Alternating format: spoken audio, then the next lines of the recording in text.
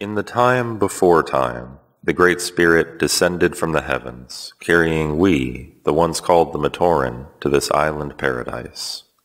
We were separate and without purpose, so the Great Spirit blessed us with the three virtues: unity, duty, and destiny. We embraced these gifts, and, in gratitude, we named our island home Matanui, after the Great Spirit himself. But our happiness was not to last. Matanui's brother, Makuta, was jealous of these honors and betrayed him. Makuta cast a spell over Matanui, who fell into a deep slumber. Makuta's power dominated the land. As fields withered away, sunlight grew cold, and ancient values were forgotten. Still, all hope was not lost. Legends told of 6 mighty heroes, the Toa, who would arrive to save Matanui. Time would reveal that these were not simply myths, for the Toa did appear on the shores of the island. They arrived with no memory, no knowledge of one another, but they pledged to defend Matanui and its people against the darkness. Tahu, Toa of fire. Onua, Toa of earth. Gali, Toa of water. Liwa, Toa of air. Pohatu, Toa of stone. And Kopaka, Toa of ice. Great warriors with great power, drawn from the very elements themselves. Together they were 6 heroes with one destiny, to defeat Makuta and save Matanui. This was their story. I know I've let you down. I've been a fool to myself. I thought that I could live for no one else. But now, through all the hurt and pain, it's time for me to respect the ones you love mean more than anything. And so with sadness in my heart, I feel the best thing I could do is end it all and leave forever. What's done is done, it feels so bad. What once was happy and now is sad. I'll never love again, my world is ending. I wish that I could turn back time, 'cause now the guilt is all mine. Can't live without the trust from those you love. I know we can't forget the past. You can't forget love and pride. Because of that, it's killing me inside.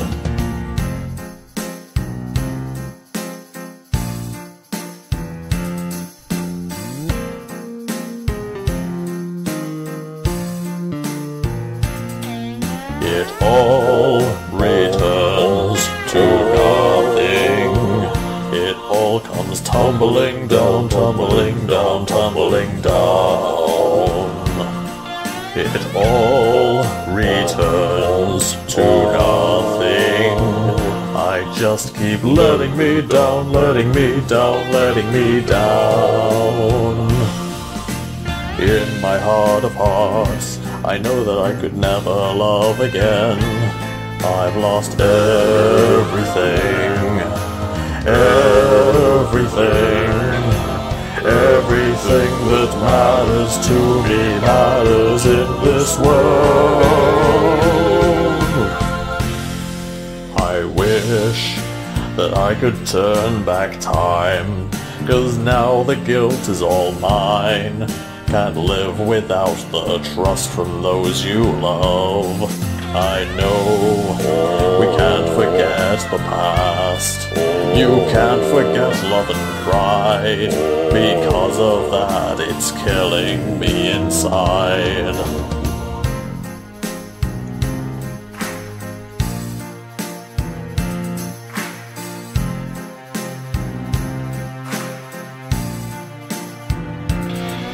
It all returns to nothing. It all comes tumbling down, tumbling down, tumbling down.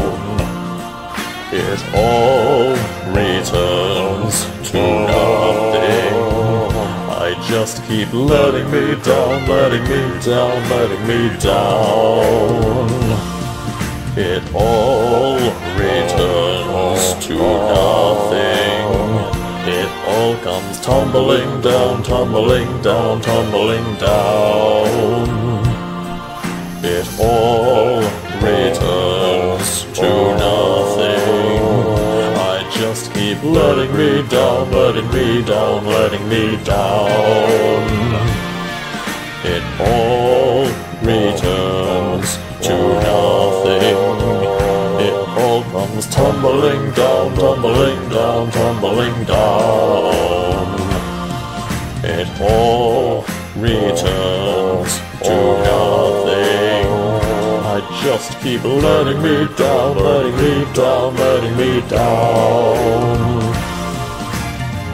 Oh, oh, oh, oh. Tumbling down, tumbling down, tumbling down. Oh, oh, oh, oh. Letting me down, letting me down, letting me down.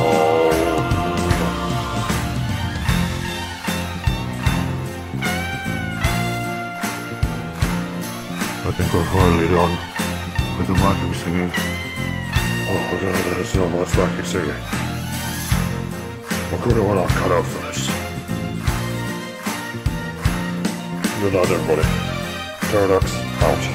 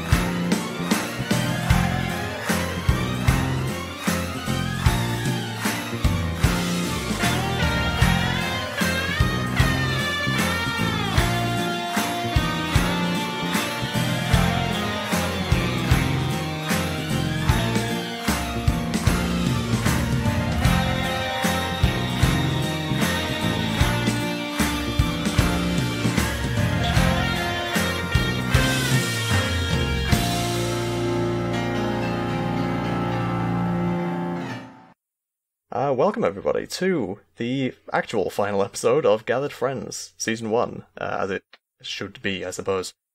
We are here with a very special guest today, of course. That is Mr. Greg Farshtey himself. Everybody, give him a round of applause, come on. Yay. That's my daughter applauding too. Hey, wonderful. So yeah, of course, Mr. Farshtey is the author of much of Bionicle, all of the chapter books except for the first 3, all of the comics, and of course all the story serials that were released later on BionicleStory.com. So how are you doing today? Oh, I'm doing okay. We're getting ready for the snowstorm tomorrow. Okay, I'm gonna cross that off of the sheet. Don't need to ask you how your day just is. about everywhere now. I think tomorrow it's supposed to be like ice pellets up here. Yeah, my daughter's looking forward to her first snow day. That's gonna be wonderful. I had to walk through the barren wastelands of Black Friday because I was out of soda, and it started snowing. Oh my! I got so many emails yesterday about Black Friday during class. It was like one every 5 minutes. Like, please, I don't care. I am flat broke after buying a plane ticket. Oh yeah, we Gathered live Friends Live is occurring. Yeah, Real something life. along those lines, yeah. Sorry, not live, IRL. Yeah, so This something is like the that will be occurring around Christmas time, so look forward to that. But that's not what we're here to talk about today, of course. We are here to talk about the one, the only Bionicle, of course. That's what this show has been about this whole time. What we've been building towards, essentially. And so, I think what we should do, for the structure of this episode, because of course we didn't do any reading this time, we've been reading the whole time, but now we've finished our reading. I think we should just do a little... I've been re-listening to every episode of the podcast to reacquaint myself with our running gag.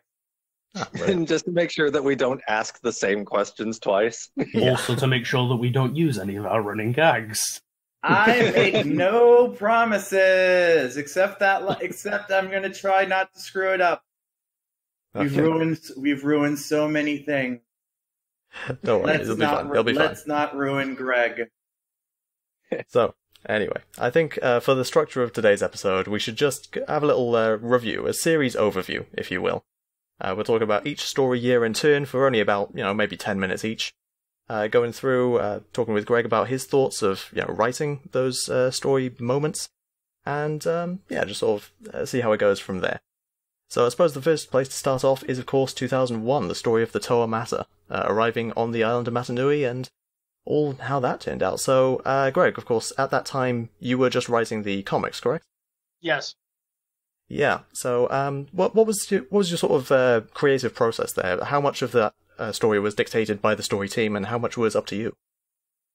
Well, in 2001, we were basically dealing with the stuff that was in the story Bible, except for the final resolution of the year, which we weren't dealing with, because at the time there was supposed to be the PC game that was going to deal with the end of the year. Right. Yeah. I wanted to ask you a little bit about that too. I wonder if that game will ever come out. Drug emoji. Yeah, I don't know if you've been keeping up with things, but around was it February of 2018, we actually finally managed to get a hold of a couple builds of that game, and so now that version of the story as it was supposed to pan out is now, everyone has been able to see that now. And I'm curious if you had a chance to look that over, or if it differed at all from what your original story Bible you were looking at was. No, I'm actually not familiar at all with what they were doing with that. I was friends with the guy at Lego who was overseeing the game for a while, and Right. But I really didn't have any idea what the storyline for it was. There were things that in 2001 that were kind of vague, and there were things in 2001's Bible where we just said, we're totally not doing this because it doesn't make any sense. Right. Like I remember oh, go on. The whole having the Toa do a haka dance after they found a mask. I was just like, no. That was a part of early builds of Legend of Matanui. We got two builds of the game. One was an early alpha, and one was a late beta. After the alpha was made before the Maori incident, and so the haka was there, and a lot of other story elements were there, like the names of Tohunga and everything like that. And then the beta was made after that, where most of that content was slimmed down or removed. And it was really interesting to find out that, like in the Matanui online game, each village had those little circular pits in the center, and it was never really established what those were. But when we found out through Legend of Matanui, those pits were actually arenas for the haka dance. And you'd have, Tohunga standing on each level, and then the Toa and Turaga in the center doing the dance. And it was really, really interesting to find out that, that's how that was supposed to pan out. Thank you for sparing us from that. Bollocks. I mean, I've mentioned this before, that my biggest contribution in 2001 was the fact that the Toa had distinct characters, because the initial Bible was very much they all talked the same. Yeah, they that all was had something that kind of the same personality, Mm-hmm. Right. Yeah, that was and I something got that on the Legend phone of with Bob Matanui- Thompson, and I said, no, this has to be the Avengers. This has to be the Justice League. They can't all get along. They can't all have the same personality. It's going to be really boring if you do it that way. And and I fortunately I prevailed in that argument. So yeah, that was something that Legend of Matanui definitely was following to a T as well. Like you get the only ones that really followed a different format were Tahu and Kopaka. But Kopaka, at the beginning of every level, there was an introductory cutscene where each Toa encountered the previous Toa and then handed over the masks that they had collected, because that was a mechanic, I guess. And Tahu was very brash towards Lewa, but everyone else was basically the same. Lewa didn't speak in Tree Speak or anything. Nuju didn't speak as birds, but that was also the way it was in the comics in the beginning. Kopaka and Pohatu was an interesting case, though, because the introductory cutscene was actually line for line taken from comic number 1 when Pohatu accidentally buries Kopaka in rubble. Line for line, that was copied and animated, and it was really interesting to see something that was just taken from another media where everything else was written from the ground up. Yeah. That is interesting, actually. It's a fascinating I wonder if they look plan at an to era. include more comics references in later builds of the game. It's a If they fascinating. did, none of it is there anymore. The most that we have for extra dialogue later in the game is really cheesy dialogue from Makuta. Makuta himself doesn't exist in any of the builds because that was never finished, but the beta has some lines for him in the code that basically amount to, "Can you get through my traps, Lewa? I bet you can't. No, you have defeated me." Even in the unfinished video game, Universe still likes torturing Lewa. I suppose it's true. But yeah, okay. So, what is there anything much else we can talk about 2001, or do you think we should move on to 2002? Well, one more thing about Legend of Matanui I wanted to ask quickly, just to clarify. In the game, you actually collect the noble masks as well as the great masks. And I was told somewhere by someone that the noble masks were basically supplied to the Toa by the Turaga. Is that true? There was always a lot of confusion about whether they were supposed to be collecting both. And what I was told for the comic was just focus on the greats. And don't worry about trying to collect the nobles, because you're not going to have room in the comic to deal with the noble masks too. And also, we knew that we really never were going to have the Toa wearing them. So that was the emphasis that I was told to put on. So that's a bit of a shame, really, because the noble masks have very unique powers of their own that would be useful in certain situations. Like the Matanui online game showed that off pretty well. So you've been using the terms... And of course, there was 2004 where those Sorry, masks had their great forms. Levi, I think you wanted to say something? You've been using the terms "I was told," what I've heard from people. So, was it at the beginning of the story that you didn't really have a great degree of power over what would be happening? Oh, I mean, I wasn't even on the story team in 2001. Oh, right. I didn't really start to get involved with the team probably until they were planning for 2003. And it wasn't really until Bob Thompson left that I had some say on things. But prior to Bob leaving, it was very much Bob told you what the main story was, and that's what the main story was. And where does Alice? Oh, I was just going to ask, where does Alice? Yeah, where does Alistair he fall into this? Alistair was only in one meeting that I was ever in. I think most of the work I think that he did on Bionicle was prior to my being involved with it. Okay, because I think remember that him. I don't know how much. I don't know what he created and what he didn't create, because there's always been a lot of debate among who did what.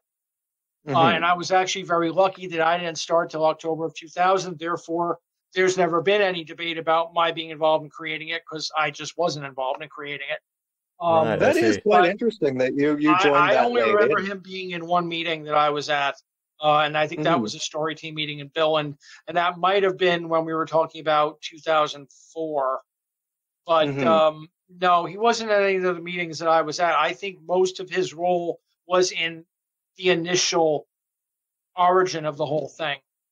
Yeah, because I remember reading an article and some interviews with him about the original story Bible that he drafted up, and that it was originally supposed to be like just a 3-year thing, and the Great Spirit Robot was far less than what it ended up being, and it was more like an escape vehicle from another planet, and the Matoran and the Toa were its crew, and they had all forgotten their purpose. Mm-hmm. Yeah, I mean, nobody knew whether this thing was going to be a hit or not because it was so different from anything Lego had ever done. It is quite interesting, too, that you came in like in October of 2001 because it was right at the end of that month that Legend of Matanui itself was canceled. No, I came on in October of 2000. I came on 5 months before the toy line launched. Okay. I thought you said 2001. My bad. No, I was there. I was there for the whole first year of it, but the story Bible was done and everything by the time I came on board. Mm-hmm. So, at the time you came on board, were you basically told that your work on it might just amount to those 3 comics at the time, if they weren't even sure how long it might go? Well, I mean, originally I wasn't even doing the comics. I ended up doing the comics mainly by chance when it came right down to it. But yeah, I mean, until they saw what the sales looked like, initially they didn't know if they were going to stick with this thing or not. I mean, Lego did a lot of things that were 1 year and out in those days. Mm-hmm. Okay, so what were you brought on board for, if not specifically the comics? I was hired to be the Lego club writer. I was the magazine writer. Right, of course, yeah. That's what my job was. And they had somebody in New York lined up to write the comic when they finally decided to go ahead with it. And I just started doing a script for the hell of it because I'd never done a comic. And I wanted to see if I could do it or not. And I started fiddling around, and I did 3 or 4 pages, I think. And my boss came in, and I said, well, I just started fiddling around with this to see if I could do it. This is kind of fun. And she said, well, that's good because we need a finished script, approved script in 3 weeks. And so there wasn't going to be time for the New York person to do it. They had to have me do it. And that's how I started doing it. So you basically I do a lot of stuff like that. It's just like you tinker with something and present it to somebody, and sometimes on chance it'll be just like, yeah, this is great, you're hired. Yeah, well, that's pretty much how I started doing the chapter books too. I mean, Kathy was doing the chapter books, and in the spring of 2003, I contacted the editor at Scholastic, and I said, we're making a big change for 2004. We're doing a lot of other stuff that's new, and do you want me to come down to New York and brief you on it? Mm-hmm. And she said, okay. So I went down, and I briefed her on the plans for Metro Nui. And at the end of it, she said, well, we need one more book for 2003, and we need it in like 6 weeks. And can you do it? And I said, yes. And she said, well, if you do a good job, I'll give you other books to do. And then from then on, I ended up doing the books. You wrote the entirety of Quest for the Masks in 6 weeks? Holy crap. That is insane to me. Keep in mind that book was 20,000 words. The first novel I ever did, I wrote in 6 weeks, was 100,000 words.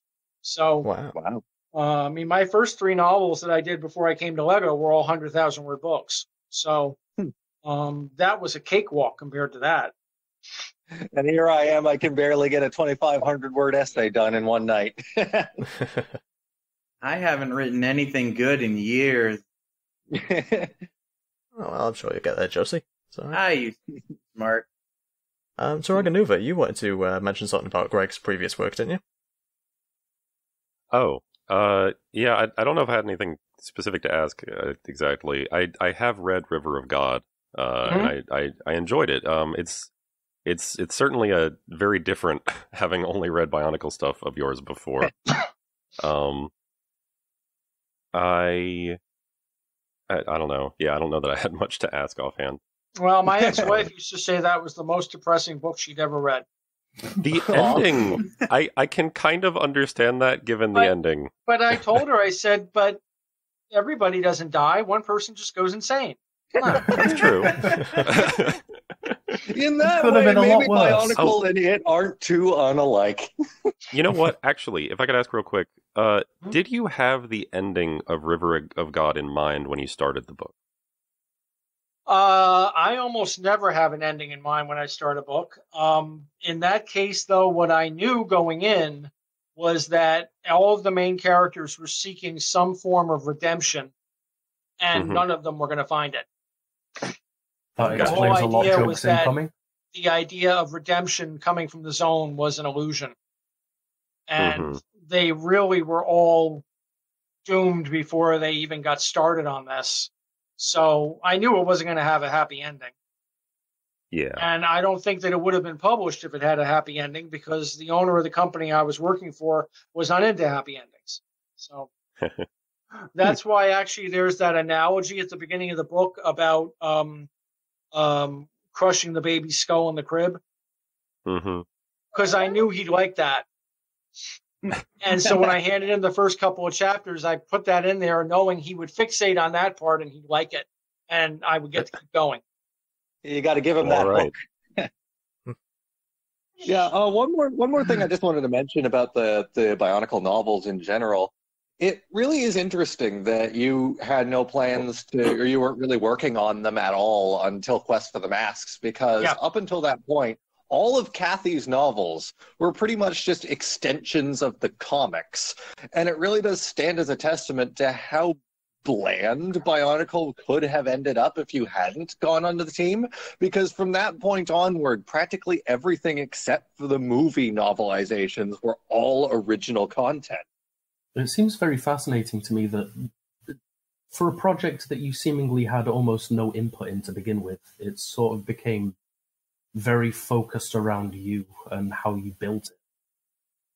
Well, I mean, with the novels, you usually had maybe 3 out of the novels out of the year were based on main story, and that was coming out of the story team. So I would know, well, we're starting here and we're ending here, but I had a lot of freedom about what I wanted to put in the middle, about how we got there.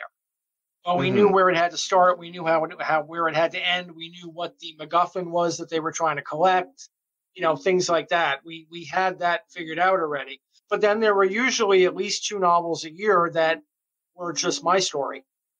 Yeah, and that's where your creativity really shines, I think. Like Voyage of Fear, Maze of Shadows, Legacy of Evil. Those are some of my favorite books, personally. Yeah, I mean, my personal, I liked The Darkness Below a lot, and I like Time Trap a lot. Those are the ones that really stick in my head. I think Legacy of Evil is my personal favorite. I actually did an art project a few years ago where I actually transcribed the entire book into a vector of Zocton.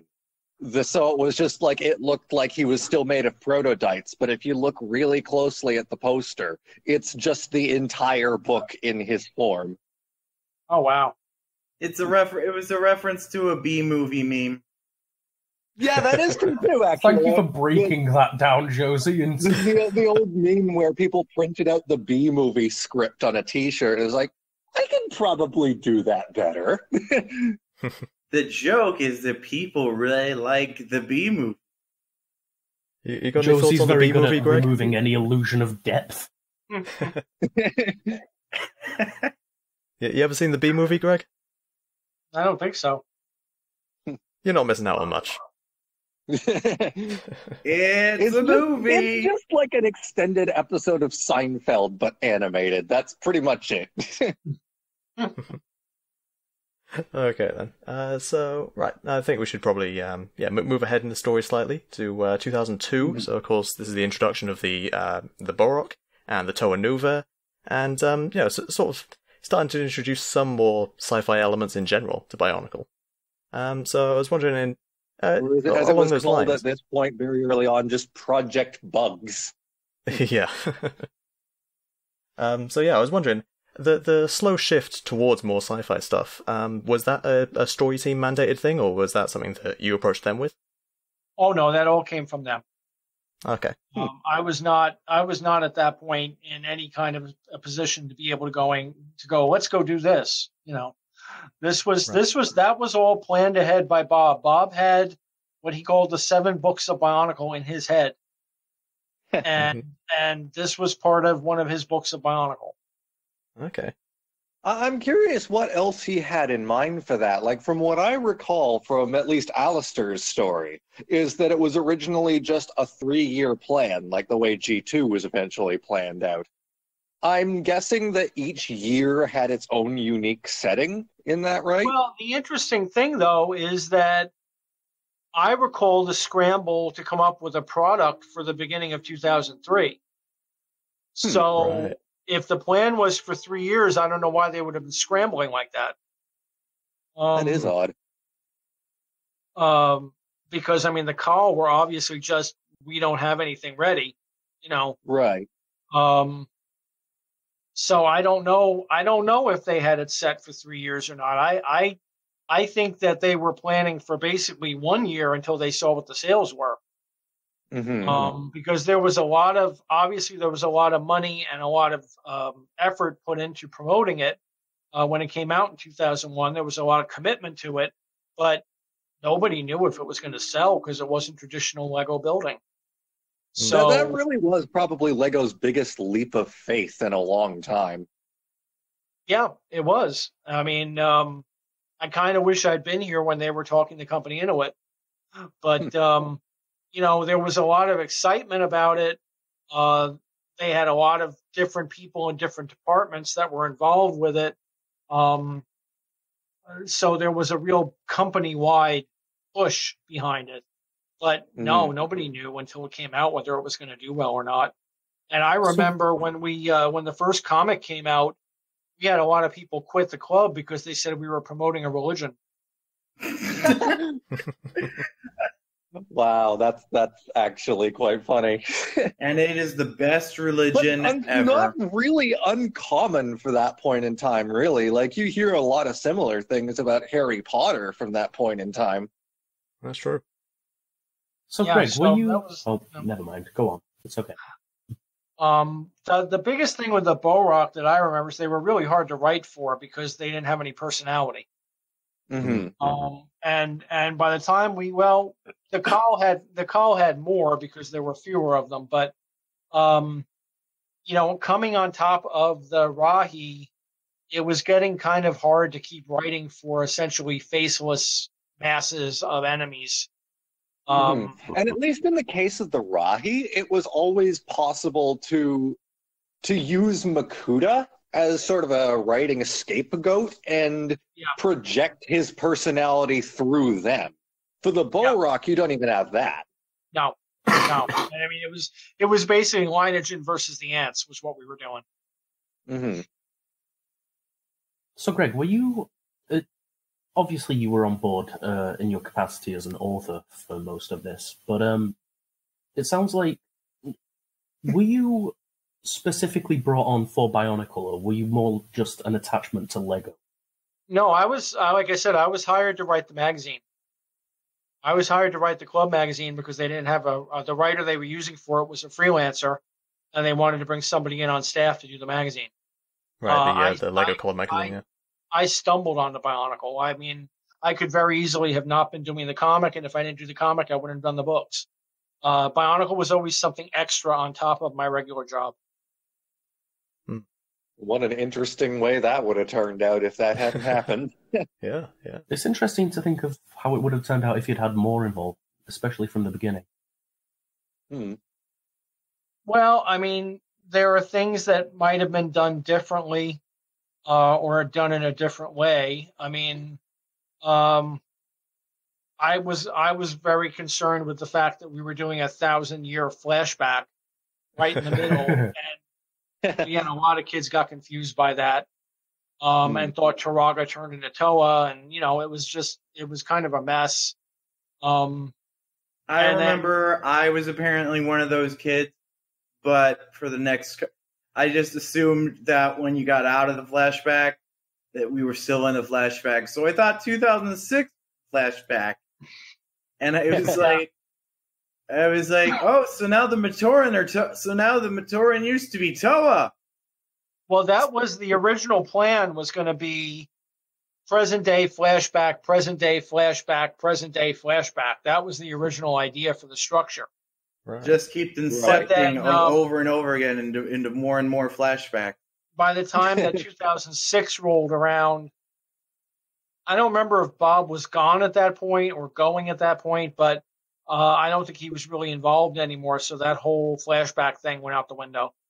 It was like you came up to the plate and it's like, yeah, that thing we've been doing for the last 2 years, I'm sick of this. We're done.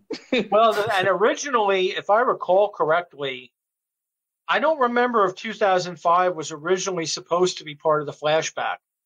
I know that when we were planning for 05, there was some talk about doing something else. I don't really recall what it was. And we got pushback saying so much time and so much money was put into designing Metro Nui that we really needed to do Metro Nui for another year. Right, yeah. That makes a lot of sense, actually, because the ending of the second movie, it was set in Metro Nui, of course. That ends on a very final note. It's like, the Toa Metro do bring all the Matorans to the island and they free all of them. And then in 2005, then they go back to Metro Nui and actually go rescue the rest of them. Yeah, so we basically were doing a flashback between two scenes of the movie. Yeah. 2005, which was really confusing. Yeah, I know I was confused by that as a kid. Yeah, so, that was a case of we had to keep using the city. And so we had to come up with a story that then was going to work in that city again. Right. I know I should wait for the 2005 part of the recording before I mention this, but I guess, I'll lose my train of thought. I do remember at one point the script writers for Web of Shadows were trying to make it sort of like a Rock'em Sock'em Robots kind of thing. And you had to come in and basically redo the entire script. Oh, me? Yeah, that's what I was told. I didn't work on the 2005 movie script at all. The only movie I was involved in doing any writing for was I did the screen treatment for the 2009 movie. But I had never had anything to do with the scripts of the movies other than doing the novelizations. That reminds me, Curtis, we need to do another bonus episode. You know why? We forgot something. We forgot Greg's script for the Legend Reborn sequel. Oh, of course, right. Yeah. We do have to talk about that sometime. We could briefly go over it now. Not, in depth or anything, but yeah. So that planned sequel for the Legend Reborn, of course, it was going to involve robot dinosaurs and the Valley of the Maze and a few new characters as well. How did it feel like, sort of, when that was cancelled on you? Oh, first of all, that was my idea. It hadn't been approved by anybody yet, so I have no idea if that's what the movie would have ended up being. Right, but okay. I was brokenhearted about Bionicle getting canceled. I was, I don't think I slept for 3 or 4 days after that. It was devastating because it was so unexpected. We were in Billund to have a story meeting to plan 2010, and that's when they told us. And then the next day they were like, okay, come up with what we're going to do instead. What is going to be the successor to this? And I was just like, I just couldn't believe it because we had a 3-movie deal at that point. And I couldn't believe that they were walking away from that. But yeah, that was an interesting case too, because I remember that 3-movie deal being mentioned. And I remember after Bionicle was canceled, it just so happened that they announced a Hero Factory TV series that just so happened to be made by the same studio. So it seems like they renegotiated that deal and converted the last 2 movies into a TV series to fulfill it. That made so many people mad. So many. Anyways, we're kind of getting ahead of ourselves here. We're right on 2002 at the moment, aren't we? I suppose so, yeah. Ahead and behind, you could say. Yeah. So yeah, on the subject of 2002, and energized protodermis, of course, was introduced at that time, or I think before you did the novelization for what's it called, the Beware the Balrog, I think. Before you did that novel, it was just referred to as Mercury in the in Mask of Light, I think. I might be getting my timeline mixed up, but the point is, energized protodermis. We only ever see it in liquid form, and I was wondering, how would that act in, could it have a solid form or a gaseous form, and would those work the same way? Yeah, we've had a few discussions on here about that. Well, I believe we've only ever shown energized protodermis in liquid form. Yeah. Obviously, we've had liquid protodermis, solid protodermis, because everything's made out of protodermis. Yeah, cool. I'm not sure if energized protodermis can exist in any other state. I don't recall ever seeing anything in a story Bible about that. Right, okay. All right then. In that case, so the TuragaNuva transform, they transform into the TuragaNuva rather, and they seal the barrage away, and that's when they're branded with the Nuva symbols, which sort of came into the story out of nowhere. You're using my terminology now. Yeah, so of course, Liam and a couple of his friends have been thinking about how exactly the Nuva symbols works and why they exist. I was wondering if you had any input on that, any insider knowledge? Nope. That's fair enough. Yeah, I don't know if you looked through it, but I sent you a link a few days ago, like what we had planned moving forward, and I was, just kind of curious if you had any plans for the Nuva Cube as well, because that's always something that had never been explained, and our idea for it was we ended up connecting it to the Merendar, so it was sort of the same kind of deal where if a Toa or a Toa team go against an agent of Matanui, their powers are sealed into a symbol and they're essentially branded as traitors.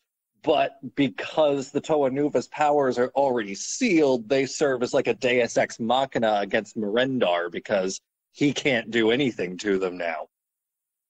I mean, the only thought I ever had on the cube was that it was basically like a combination lock. Right. That was the way I always saw it. But it was something that was in the story Bible, and they didn't really explain it, so I just went with it. Yeah. Could I potentially jump back a sec to the energized protodermis thing? Yeah. So, when it's first brought up, if memory serves, in the comic where the Toa are transformed in the TuragaNuva, it's not called energized protodermis, it's just called protodermis. So, at that time, I guess Metro Nui wasn't necessarily being planned or thought of yet. Was the idea of protodermis being something larger and that more things were made of not really a concept yet? And protodermis back then was basically just...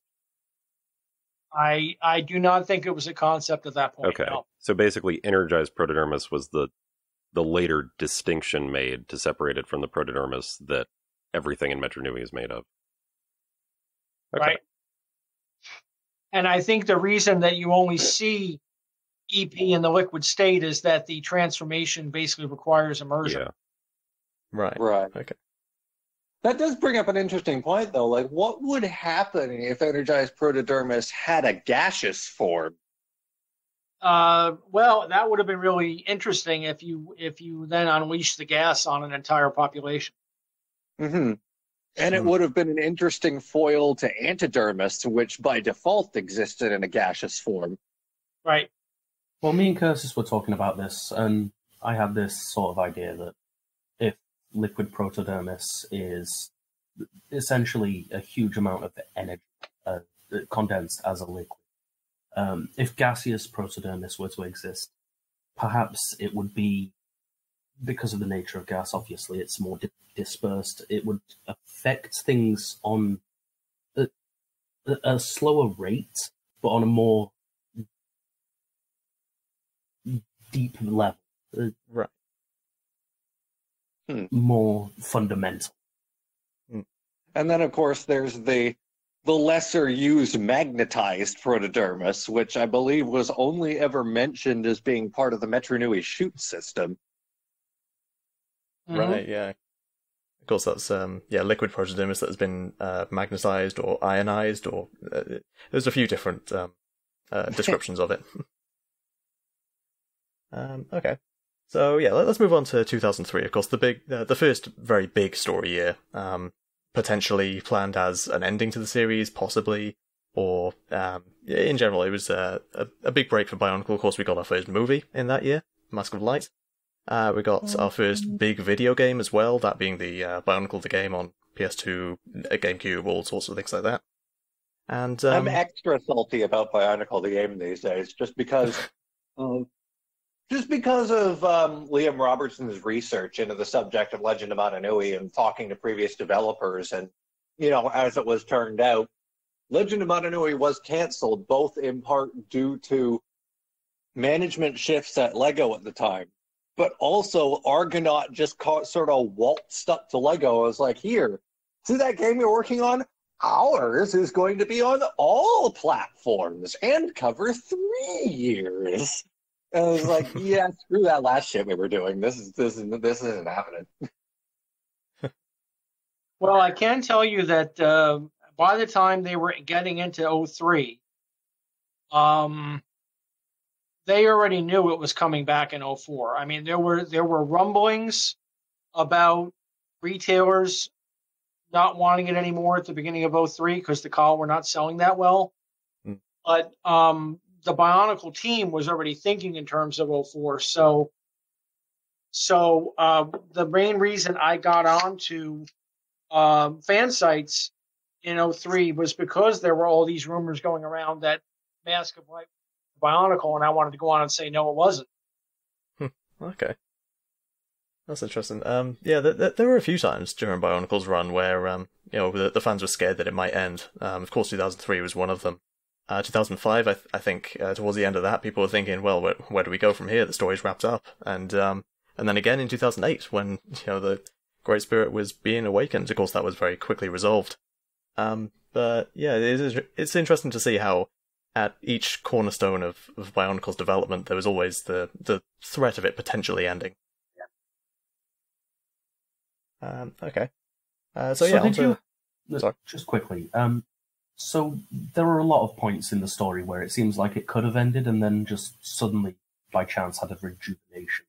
So did you have sort of planned endings for those times just in case you never got continuation for it, or they go ahead to keep going? Not that I'm aware of. Okay. I had to step away for a few minutes. The squirrels were attacking. Okay. Oh. Have they stopped attacking? Never. Maybe one day. For now, then, should we move on to Mask of Light proper? I suppose that whole story arc. Of course, Takua becoming a major character as TuragaNuva, as he later became. What do you think of Takua or TuragaNuva in general as a character? Takua. Well, Takua, I wasn't really that familiar with because he was more of an online character. And it was decided early on the comics were not going to deal with the Matoran at all. They were going to focus on the Toa. Right. My major thing with him was I didn't want us to end up in a situation where we had one Toa who was way more powerful than all the other ones. We didn't want to marry Sue. Well, we didn't want Superman in the Justice League where you have to disable him in the first 5 pages of every story. Right. But then we did it anyway. That was my concern with him. But I didn't have any real issue with him. I mean, there was nothing from a story perspective that I had a big problem with. So. I'm curious, though, how far back was the 7th Toa planned? Because initially... I think, again, this is something that was in Bob's head probably from the beginning. Mm-hmm. I mean, it just wasn't written down, but I think he had this plan from the beginning. That does bring up an interesting point, though, because things had to change when The Legend of Mananui was canceled. I hate to keep bringing this up, but Quest for the Toa, the GBA game they made before that, followed Takua and then immediately transitioned into the Matanui Online game, which was being developed incrementally as the year went on. But when Legend of Matanui was canceled, they had to they basically had their hand forced to, focus a little more on the Toa and also reveal the player character as Takua, which was not the original plan. So with that always intended to remain ambiguous, it brings up the question as to who the seventh Toa was meant to be originally, if not Takua. No idea. Yeah, okay. I mean, if the intent was that you weren't supposed to know who you were playing, that's not something that I was ever told. It's really strange to hear how, because of the way that everyone had their own role, everyone did their job, it seems like a lot of people in the team weren't particularly familiar with a lot of the story. They just had their own section. So, were you sort of particularly broad in your roles and how you ended up building the story? Or was it really just entirely down to chance? Well, I mean, it depends on what year you're looking at. If you're looking at the early years, then, what the story was coming from Bob. And then after that, in the later years, it was myself and Advance and the set designer and the other members of the team basically batting ideas around and building off of each other's ideas, pretty much like in any other writer's room. Yeah, I definitely know Christian Faber played a large part, both early on and later on as well. Yep. I apologize, by the way, if I ask anything irrelevant or strange. I don't know how familiar you are with the podcast itself, but essentially the last 2 decades of your work I've been experiencing only for the last year, so it's a lot for me to keep a hold of in my head. He slowly went mad, and then he went sane. Yeah. So yeah, actually, speaking of this podcast in general, again, like Levi said, don't know how familiar you are with it, but basically what the structure has been up until now is every week or two we'd read a section of Bionicle, we'd go through it in chronological order, and then we'd run basically like a book club meeting about it. And of course the version of the books that we've been reading was compiled by TuragaNuva over here. He basically put them all into a more easily readable format by combining different parts of books together and putting them into an ideal reading order. Mm-hmm. So, yeah, that's pretty cool. He has a face. Okay. Okay. So, yeah, moving on to, I guess, 2004 then. So 2004, of course, is where the story took a major sci-fi turn with the introduction of Metru Nui and the Toa Metru and Vaki and all sorts of things like that. I was wondering, I thought I was going to think of a question as I was making that sentence, but I haven't thought of one. So has anybody else got a question they'd like to ask? Well done. What I remember about 04 was that there was a lot of discussion about which Matoran were going to be the Toa. Okay. There was a lot of back and forth over which ones of the ones that had been introduced were going to end up being the ones that were the Toa. So it wasn't always intended to be a flashback then? No, it was always intended to be a flashback, but the question was going to be, which Matoran were we going to say had been Toa? Were we going to make up new ones or what? Okay, so the plan wasn't always for the... Sorry. Oh, I was just going to ask, how did it ultimately come down to the decision of the Turaga having once been Toa? I think that probably came from Bob. He made good decisions sometimes. It does seem like, yeah, a lot of the good that came out of early Bionicle was down to him. So yeah, definitely props where it's due. So yeah, 2004 then. So the introduction of TuragaNuva and the Vaki. Of course, something of a police state, I think it's fair to describe Metro Nui as. We were inspired us all by, stories of, I guess various political stories. 1984.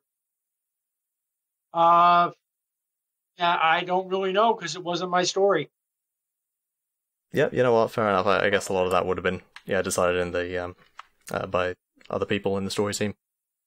I suppose in a I don't know. So going along those lines, then, were there any stories or plot threads that you wanted to write and you pitched to the story team, and either they or Lego shot them down? No. No. So you, I at the time that I was really not that heavily involved in the team, besides being in meetings for the sake of awareness of what was going on, I really wasn't in a position to pitch stories at them. By the time I was being brought in, the story was already decided. Right. Okay. All right then. So yeah, the story of 2004 then. So of course that comprised a lot of different sort of sub-stories. We had the collection of the Great Discs. We had the Toa on the run from the Vaki. We had the Kraka subplot. All sorts of different things. Do you have a particular favorite? The gardening exploits of the weed. Yeah, taking out the Morbuzak. Do you have any particular favorites out of those mini story arcs? Well, I mean, I liked the Morbuzak story because it was mine. A lot of 2004 I have a soft spot for because those were really the first books that I was doing. Right, of course. It is a shame that more of the original 2004 material didn't make it into the movie, because all of that was just summed up in a collection montage for the Great Discs, and the most you ever see of the Morbuzak is that one camera cut with Fakama hanging upside down. Yeah, well, we had the movie, and we knew obviously that was going to be a big deal, but that was second half of the year. We needed a first half of the year storyline, and because we couldn't tell movie story in the comics, right, ahead of time or the books, so that's where the Morbuzak came from. Is that I needed an antagonist for the books. It was quite surprising for me, actually, because a lot of that arc seemed to be building up the Morbuzak as sort of a final boss for the arc, and then it just kind of disappeared almost. It was very quickly I think it wrapped felt up. more like it was one of those things where it's an evil, but it only serves to remind you that there's a bigger evil pulling the strings. Yeah, well, I've always liked that kind of thing. I mean, years later, when I ended up doing my rewrite of Makuta, which is probably the other major contribution I made, that was part of my thinking, was that there's a lot of stuff he's behind that you just don't know about. Mm-hmm. Right, yeah. He's pretty much a master of diversion. So yeah, actually going off of something you said there, you said you had the movie planned out, and then you went back and made the first half of the year story. Right. So is it that the montage of the Toa collecting the Great Discs, was that originally just supposed to be that short segment, and then you expanded it into the books, or was it always planned to be a bigger part of the story than the movie made it out to be? Well, the thing was, we knew that there was going to be these Great Discs involved somehow, because that was mentioned that they existed. But when we came down to what the heck is the story for the first half of the year going to be, that's where that idea, that quest came from. Was we had to have something to do for the first 8 months of the year. Okay. Cool. I also wanted to ask too. You said you really enjoyed writing the Morbuzak. Mm-hmm. How difficult was that compared to writing the Bulrock? Because the Morbuzak did technically have a personality, but you only really got to it once you had to write the King route as a character. Right, but it was. I actually found it much easier to do the Morbuzak. Because with the Bulrock, it was sort of like they were all doing the same thing. They all had the same reason for it. It was like writing about a tornado. You know, it was totally impersonal.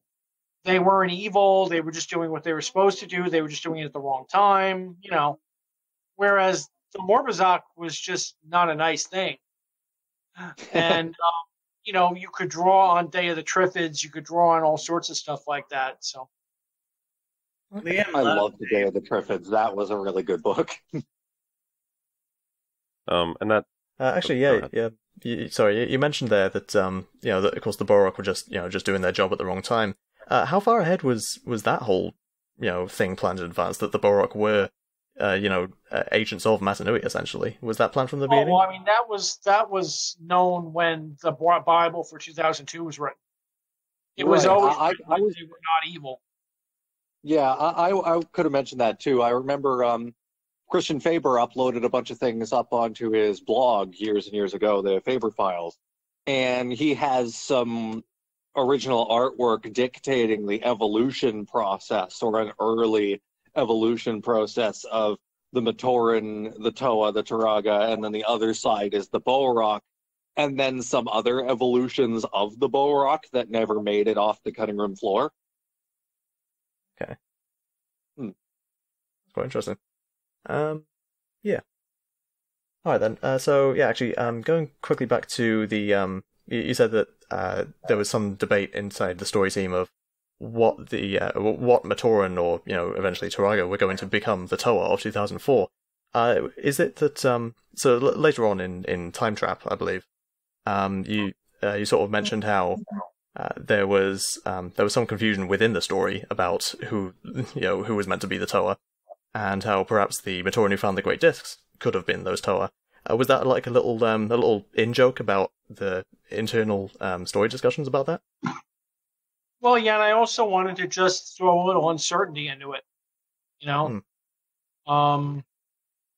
because at the end of the day, if you're basing everything off of essentially the stars, which was the electrical energy of Matanui's brain, if you could alter his brain patterns, then you could make the prophecy whatever you wanted it to be.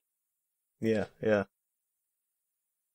That's another interesting point I wanted to mention. Again, something that I may be getting a little ahead of myself, but also maybe not, because we did talk about 2003. When Jala was resurrected, somebody mentioned, I don't remember if you mentioned this once before in a topic or something, but it's to my understanding that Jala was resurrected from residual energy within his mask, correct? I think that's what the story was, yeah. Okay, so when it came time to write the true purpose of the Red Star, was there any intention then to have a duplicate of Jala sitting up there? No. Because I feel like that's another thing I wanted to explore in my own sort of continuation, is that it was sort of like a stolen destiny timeline, plotline, where up on the Red Star, Jala was resurrected on the ground from his mask, but when he was also resurrected on the star, he didn't come back until later, only to find out this other guy has stolen his destiny, and I feel like that would have been really interesting to explore. I think there was a case of, because he was brought back so quickly in the movie, it wouldn't have been time to duplicate him on the star. Right. So it takes time for things to get up there, does it? Well, yeah, it's a bureaucracy. Yeah. Okay. That's fair enough.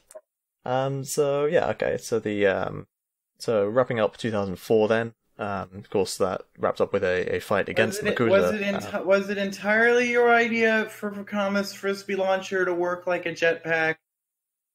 I didn't have anything to do with that. That would have been set design. Okay. Okay. Because I don't think that was ever actually advertised in the sets. He doesn't do that in the movie, but he does do it in your comic and your book. Well, it probably was listed in the Bible as something he could do, because it's not something I would have done on my own. Right, yeah. I wonder when. I wonder why then the movie writers never took advantage of that, because that could have been used to great effect. I think they probably just didn't want to detract from Mattow's shenanigans. That's true. Well, it's also possible too. It's also possible that that was something that was decided on as far as the functionality goes after the movie was already written. Right. Okay. Could be. Could be. Yeah. Okay. So yeah, 2004 wraps up with a fight against Makuta. Of course, Vakama discovering his mask power at the same time as using the Mask of Time. For the second time we'd seen it in the story, but the first time chronologically. So I was wondering, regarding the Mask of Time, actually, we wanted to bring this up, could that be related in any way to Vakama's visions of the future that he gets throughout the story? Because, Josie, you had an idea of perhaps because he'd used the Mask of Time, it retroactively affected him in the past and gave him visions of the future. So, Greg, I was wondering if you had any input on that. I don't actually, because the visions of the future were never explained in the Bible. Really? They never explained why he was able to do that. Okay. So my explanation is the only one there is. Suppose we can leave that one up to fan interpretation. I win. Another point I wanted to bring up too is I'm curious what kind of material other than the Bible did you have to work with when you were writing these things? Because I noticed in particularly a lot of the comics, especially in 2004, it's very clear that the artist, Randy Elliott, only had the prototypes to work with because the designs he used were based on the prototype versions of the sets where the Toamechu lacked their chest plates. Right. I was just kind of curious, like how early you ended up doing these things. And well, I mean, the thing is, you're talking about a magazine, so you're talking about the January issue of the magazine would have been put to bed July of the year before. Wow. Oh, okay. Because we usually had about a 6-month lead time. I mean, we're just finishing off right now. We're finishing off the March 2020 issue. Right. Okay. So we were always working way, way, way ahead, and it always was an issue to get images or models or something for the artist to work from. Mm-hmm. Okay. But we had the same issue. We had the same issue with the magazine proper in January because we didn't always have the new sets to work with when we were trying to put articles and puzzles and stuff together. Right. Okay. Okay, moving on to I suppose the Voyage of Fear arc. The journey back to Metro Nui after they'd initially gone to Matanui, and then 2005 proper. So yeah, of course, this was another sort of shift in story tone. This time to a much more horror focused, darker, edgier kind of story. Which seemed to be a very prevalent thing in the mid-2000s. A lot of franchises were going dark and edgy. I'm sure you're aware of the Shadow the Hedgehog, the video game that came out around that time. There's a lot of parallels to be made. What if Sonic, but with guns? What if Bionicles, but with teeth? So yeah, does anybody here have anything particular to ask about 2005? Well, there is always that idea that Mattow was originally supposed to be the traitor. I'm curious what... No, the Mattow was not originally supposed to be the traitor. Vakama was always the traitor, but there were a lot of us who didn't feel that Vakama should be the traitor. Right. I can remember very clearly being on the phone with the web producer and Bob arguing vociferously against Vakama being the traitor. And we all felt Mattow made more sense because Mattow was more of a narcissist.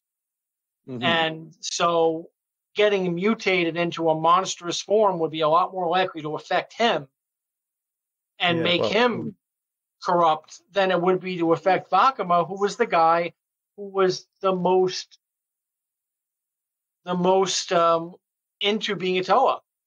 Right. It never made any sense. And what we got back was, well, this is the hero's journey, and this is part of the hero's journey. And I'm like, but it doesn't make any sense.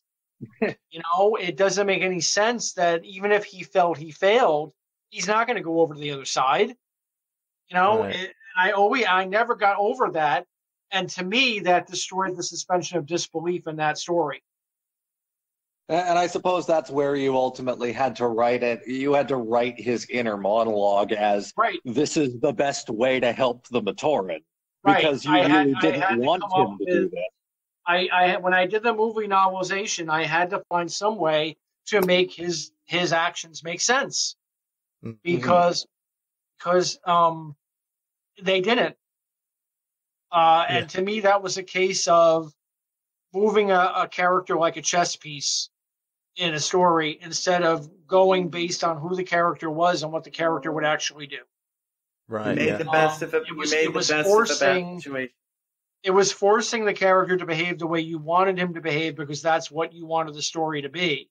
But it did not ring true, I didn't think.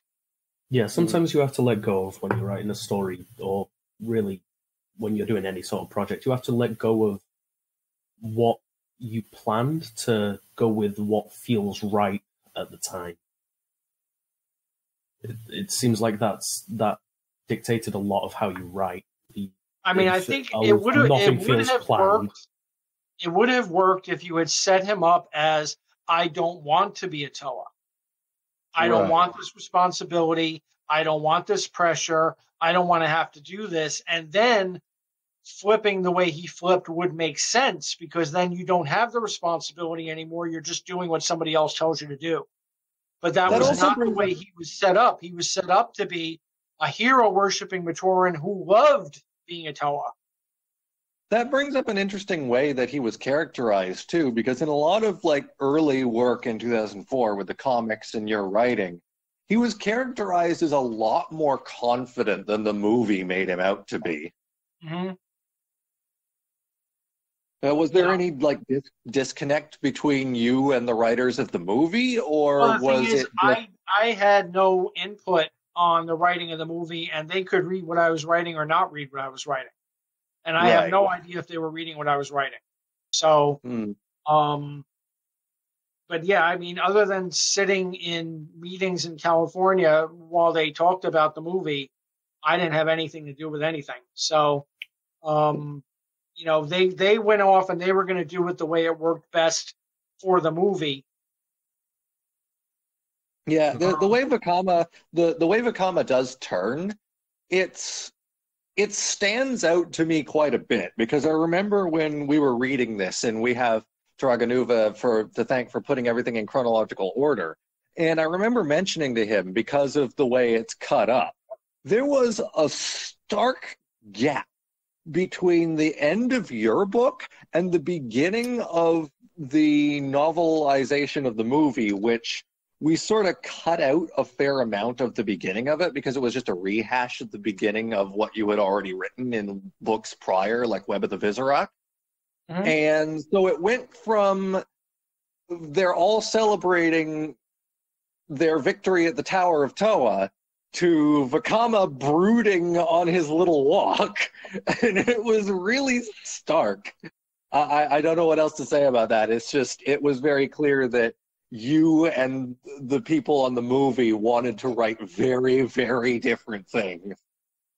Yeah, it feels like the movies are almost a parallel canon then, with the disconnect between the story team and the movie team. Yeah, actually, that's a fair point. Is that the 8th Adventures book? I forget what it was called, but it essentially left itself off just right in the middle of the 2005 story, and then the movie comes along and snap you back to the beginning again. Yeah, Challenge of the Hordika, I think it was. So yeah, I was wondering, I guess since the other books so neatly sort of flow from one book to the next, how was it with the novelization of movie 3? That how did it come to be that you ended up having to go back and rehash previous parts of the story, and not just make a continuous narrative? Well, I mean, the thing is, when you're doing a movie novelization, you're just going based on the script you've got. So if the script was doing rehash at the beginning, then the novelization had to do rehash in the beginning. I suppose so. The same way that I could give Akama thoughts. I could give him thoughts in the novelization that weren't reflected in the movie, but I could not change his dialogue. Right. Okay. And It's there is always fascinating- the thing that there is always the idea as well that whenever you're writing a book like that, it is often based on early revisions of the script. One good example Very being rarely the ever Mask of based on what the final script would be. The Mask of Light novelization is a good example of this because the scene where Jala is asking Takua to use his new Koli move in the Koli match, in the book, he starts to mention, like, it only works in practice. But in the movie, he says that's what the audience came for. However, if you watch the deleted scenes from Mask of Light, you can see that that scene was originally supposed to go just like the book had it. So, yeah, I guess, wrapping up 2005 then, because we've been going for a little while on that. Should we get into 2006 then? Of course, the Voyanui story, the Paraka. The smiley boys. The very, very menacing Paraka, of course. The All-American Rejects tie-in. Yeah. Something real quick I just wanted to mention about the Paraka is how of course they are part of the Skakti species, and in earlier books for 2006 their species was never named. It was only much later on, around the 4th or 5th book of the 2006-2007 story, that they were actually named as Skakti. I was wondering, was that something that you just didn't have a name prepared for their species? Because they were always referred to as Paraka. I don't really recall. Okay. That's fine. So, yeah, going back onto, some more about 2006 then. Let's have a look. I'm just scrolling through the questions here that Josie's prepared, by the way. Can I ask something real quick while you look through that? Yeah, sure, go ahead. Yeah. So, was there, to your knowledge, like a sort of an intentional or conscious tonal shift in 06 for the brand as a whole? Like, was there an intentional sort of change in, like, the marketing and the tone of the story and stuff? Because well, I mean, there certainly was a lot of marketing input on that story, because all the nicknames for the Paraka, all that stuff came from marketing. Okay. When they were giving them all like soccer player names and stuff like that. Yeah. That all came from marketing. That wasn't storytelling. Gotcha. Okay. Yeah, that's sort of part of why I was asking, is because the sort of the advertising around the Paraka and even the Anika felt so sort of distinct from stuff that had come before. Yeah, it's funny too. The Anika also have those nicknames, but they're only used in a select few places. I don't even remember where they were actually used. Yeah, I don't think I ever used them. I think it was in some cheap card game that got made or something. It was either in the card game or the style guide. Right. Okay. And actually, referring to those nicknames, Liam, you wrote down somewhere that apparently Hakan's nickname is the only one that's not mentioned in the Makuta's Guide to the Universe. I wrote that down? Apparently. I don't think I ever wrote that down. I haven't even read Makuta's Guide to the Universe.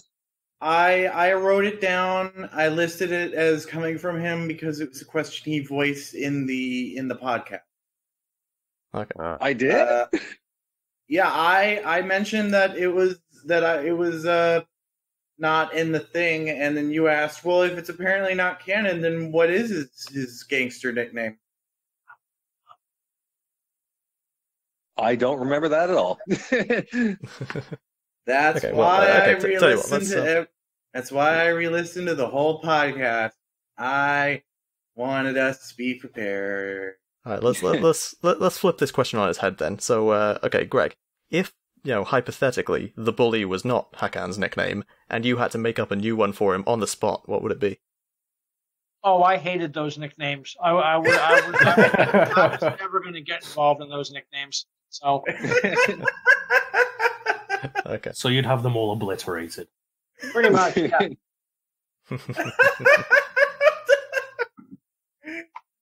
Okay. It's funny too because they kept going well into 2007 with the Baraki.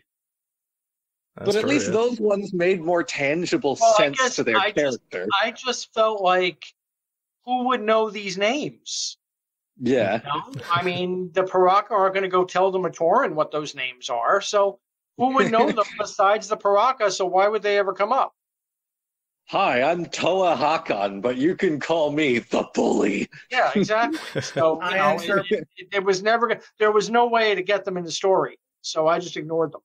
I interpreted them as being like the Dark Hunters all had these generic verbs and nouns as names. I interpreted those as code names, and the Parax's marketing names were their Dark Hunter names. And when they stopped and when they quit the Dark Hunters, they were like, "These names are stupid. Just go back to what names were before." That brings up an interesting point, though. If a lot of what the Paraka were being publicly advertised as did come from marketing, I remember a lot of the marketing indicated, like, they had this wanted sign with pterodax, and it's like the leader of the Paraka gang. And I'm curious if it was always intended that pterodax was supposed to send them to Voyanui, or was that something you had to write off of based on what the marketing team came up with? Let me think. If I recall correctly, I think there always was assumed that there was going to be some connection between pterodax and the Paraka, because by the time we were planning 06, I don't think Bob was really around anymore at that point. So it was more of everybody was sort of contributing to the whole thing, and we knew that we were going to do a 3-year arc built around the Mask of Life. We did not know at that point that we were going to end it with Motunui waking up. Right. That we did not know. But we knew it was going to all have something to do with pterodax trying to get his hands on this thing. So it would make sense that we knew that he had some connection. Right, okay.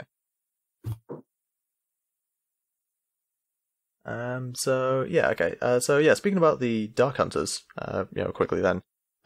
Josie brought up the idea that their generic adjective and verb names that they have, like destroyer or darkness, names like that. Devastator was a big boy. Devastator, for example, the famous big boy.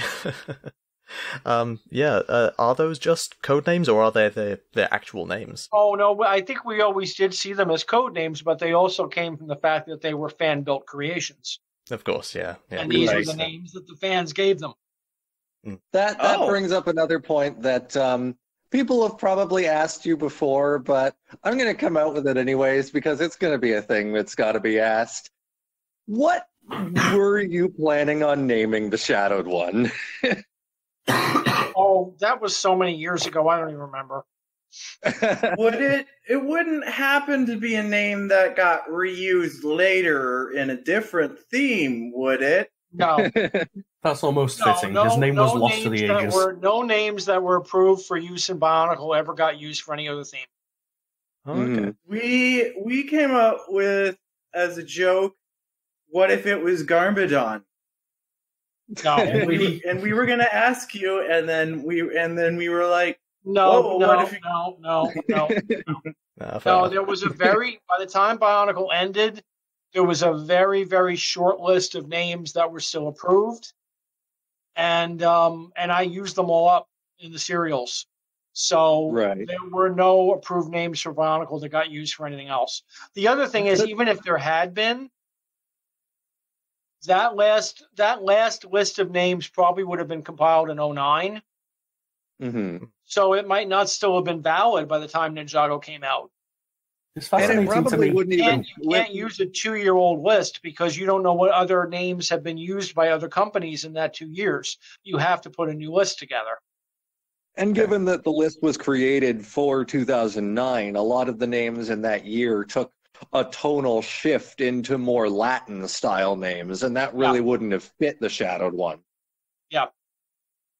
That actually brings up another point, though. That it is really interesting, the approval process that these have to go through and how strongly they have to be vetted. Because I remember once Legend of Matanui came out, people started asking you to canonize Nobua, and you pretty well had to tell them, no, we can't do that because the name hasn't passed any checks at Lego. Yeah, anything that we did had to go through the legal team, had to go through name checks. And and so anything we would send out a list, and we would usually lose about a third of the names that were on the list that would get rejected because they were trademarked for somebody, or they meant something in a foreign language that we couldn't use them because of that. They got some serious trouble over that. And that really would have been probably a very, how do I put this? The incident with the Maori probably had a huge influence on doing that. I'm sure it did. But it's also pretty standard business practice. If you're going to put out a toy line internationally, you can't risk naming something that's going to be a bad word in another language. Right. And, you can Google and, you can do all that stuff before you submit a name, but there still might be somebody owns it that just hasn't used it, but they own it anyway, or it's the name of a company somewhere or something like that. You just never know. Especially since back then you didn't really have the usefulness of Google there to just simply search if something was available.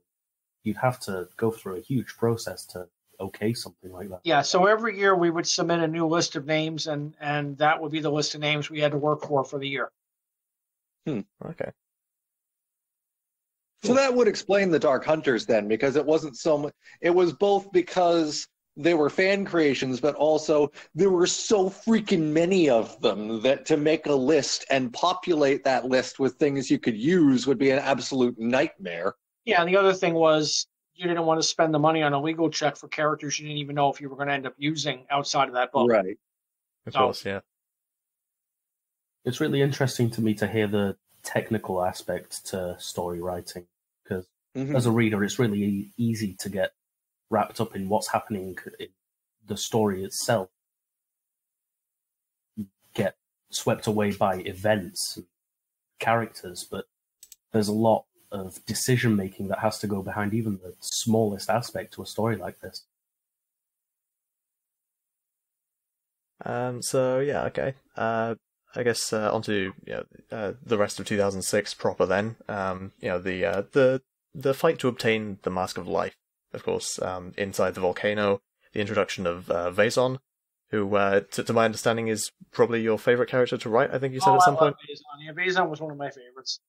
Yeah. But I always had a soft spot for any character that I basically created.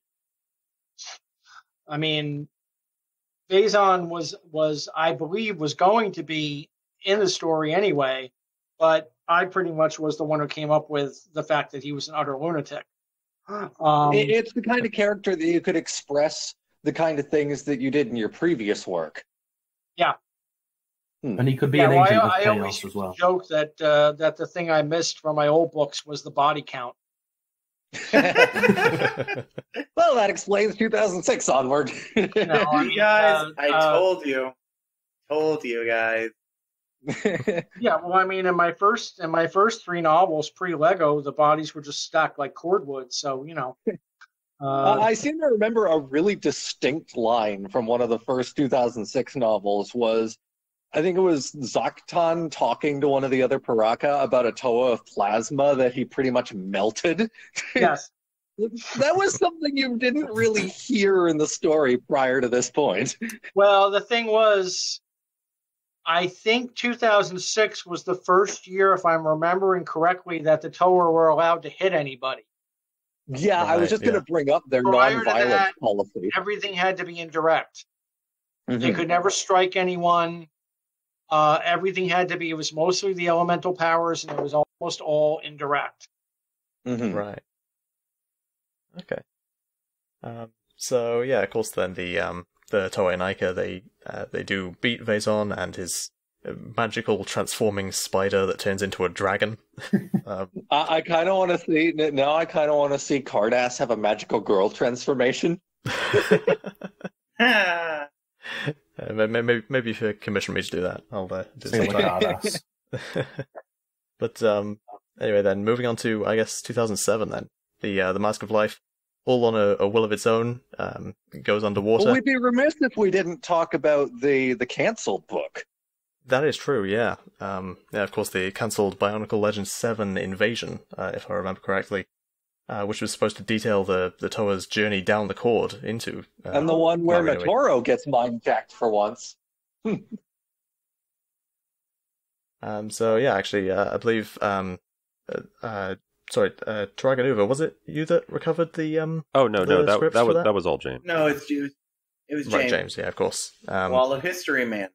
Yes, yeah, he recovered the I believe the prologue chapter to that book, which you, Greg, released to BZ Power back in the day. I believe recently he recovered a bit more of it, but there are still some gaps. Okay. Mm-hmm. So much I was of wondering, that book was written by the time it was canceled? No, it wasn't. It was started. Okay. Right. It was What started. did you have? It was not completely written. Did you have any solid plans for that, or were you just working as you went? No, I mean, the most fun with these things was basically to go in and go, let me just see where this adventure goes. Right. You know, I mean, when I wrote the book that Karzani first shows up in, he was not even planning to be in the book when I started writing the book. I just came up with him. Right. That's how I write. I mean, unless it's a case of I have to stick to a story Bible, I have to tell this main story. I never know where my books are going to go when I start writing them, because if I know, it's like watching a movie a second time when you've seen it already. Right. I would get bored and I want to do a good job on it. I like when my characters are in a death trap. I'm just as panicked as they are because I have no idea how I'm getting them out of it. It's less you're writing a character based on things that you're being told or you want to do, and more like, what would this character do? Well, yeah. I mean, and there are a lot of writers who work like that, who will tell you that what you do is you establish your characters and then you let them tell you the story. Mm-hmm. And that's the way I prefer to work. I mean, if you get stuck for longer, because, you don't have an outline written. But I've tried writing outlines, and my writing sucks when I write the outlines. Because I'm bored and it comes through that I'm bored. And the other thing is, an outline becomes a crutch. And you're like, okay, well, this is what happens next, and this is what happens next. And inspiration, going in a different direction, doing some other scene is never going to happen because you're going in saying, okay, I'm writing this part today.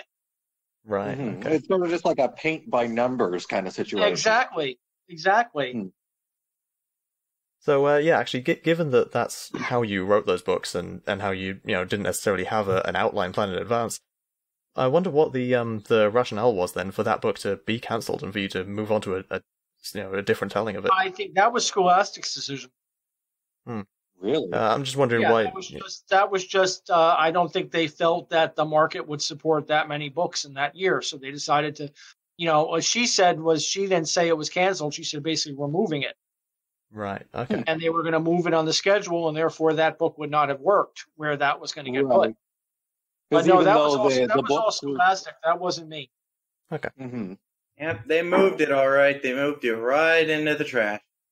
Because it is a bit of a hit when that kind of thing happens, because where your schedule is pretty well staying the same regardless of where they put it, what you're writing about now is going to be completely different when they actually want you to do it again. Yeah. Right. Okay. The show must go on, as they say. Yeah. And indeed, the show did go on, because, of course, 2007 is when BionicleStory.com opened up, and you started writing story serials for that. Was that a site that you You pitched to them and you wanted to open? No, they came up with that and they just told me about it. Okay. Wait, but then so they gave you a site and just said, write for this, we're not going to pay you for it, but write for this. Well, I never got paid. The only thing I got paid extra for was the novels, and those I got paid for by Scholastic because they were freelance. I never got paid extra for the comic or anything else I did for Bionicle. It was just an extra part of my job. Okay. Wow. So yeah, then the serials on BionicleStory.com, was that something that you were told to do, or was that something you just did of your own volition? Well, I mean, I probably could have said no if I'd wanted to say no, but I didn't say no to stuff about Bionicle. Fair enough. Was like the number of serials or the format they were released in or anything Lego's plan or mandate, or was that sort of up to you? That was really me and the web producer discussing that. Okay, cool. Because yeah, I do like how each of those story serials had a slightly different format to it. Of course, you for a while you were writing 3 at a time, and there was one that was written in the first person as like a blog style format. There was one that was more in line with the novels, and then there was one that you recorded yourself voicing as a podcast. Yeah. Well, that's because I didn't want to get bored, basically. You know, a lot of stuff I do. I mean, there was at least one Bionicle novel that I wrote backwards. I wrote the end, and then I just wrote every scene backwards to the front of the book, just to keep from getting bored. Do you happen to remember which one it was? No, I don't. But I was just like, you know, I wanted to see if I could do it. Because I did traditionally, in a lot of cases, if I was doing a Bionicle book where I knew there had to be a big battle at the end or something like that, if it was like, even if it was something story Bible based, I would do the end first. Because I had a very rigid word count. And if I got to the end and I had 18,000 words done and I only had 2,000 words left to do the climax wasn't going to be any good. So I had to write the climax first to make sure I had enough words to do it correctly, and then I would go back and write the rest of the book. Okay. Right. That's pretty cool. Well, since we can't tell which one it is, I think that you did a good job. Yeah, I was just going to say, that stands as a testament to your writing abilities, that you can write a whole book backwards and nobody would be any the wiser. Yeah, well, it was a fun exercise. And all of this on a deadline for no extra pay. Incredible. Sure. So yeah, then the story of 2007. Then the Toomari trying to essentially recover the Mask of Life and also get Voyanui back into its place in time to save the universe. It's all very interesting how that entire story section takes place over the course of, I think, about 24 hours in story. Yeah. I actually liked 2007 better than 2006. I think because while 06 was dark, I almost felt in some ways it was too dark. And also the so many of the Baraka came across as such brutes. Mm-hmm. Where the Baraki were a lot smarter in some respects, and I also felt they had a much more interesting backstory. Right. I think that's why I like. I think that's why I like Legacy of Evil the most out of the 2006 books, because Zaktan from that book becomes the only Baraka that isn't just a brutish one-note character. He has a path, and it's explained in great detail why he is the way he is. Yeah, I suppose a very common criticism of the Baraka is that they are all quite similar. You know, they're all very violent, brutish characters. And so, then when the Baraki came along, when the Baraki came along and suddenly they're, like you said, a lot smarter, a lot more cunning. Of course, you still got characters like Karapar who are a bit more, on the less intelligent side. Or Takadox, who's hyper-intelligent. I love the idea of these guys were generals. They were, powerful. They were, high on the food chain. And now they look like sea creatures and they're stuck in the ocean. Yeah, yeah. I find that's a really interesting dynamic that you gave them. That actually brings up another point that I think we discussed in the 2007 episode, when it was established that the pit mutagen was a combination, it was a chemical reaction between the waters of Aqua Magna and something else from the Great Spirit robot, I don't think it was ever quite established what that something else was. Is it protodermis or just nebulous energy? I don't think it was protodermis, because we know that Golly used to swim around in Aqua Magna and had no problem. Energetic. So I think it was probably one of the chemicals that was within the robot. It was probably the equivalent of toxic waste from the robot. Mm-hmm. I suppose that's quite fitting. Don't forget that robot was not designed to sit in an ocean for 1,000 years. Right. That's true. It was designed to come down for a week or two and then leave. Mm-hmm. Actually, it's like when you go to take a bath and you fall asleep for 1,000. You get all wrinkled. I suppose so. Yeah. So then, you spend 1,000 years in the bathtub. I think you have a lot more to worry about than just a few wrinkles. Yeah, you gotta get that pay immortality sorted out first. You gotta pay your rent. Paying your rent. If I could, oh, sorry, Chip, go ahead. Yeah. No, you go ahead.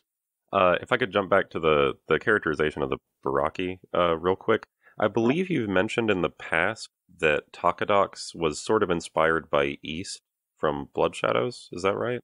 Yes. Okay. Yeah. Were there any other characters that were particularly based or inspired on a character from your previous, like, pre-Bionicle novels?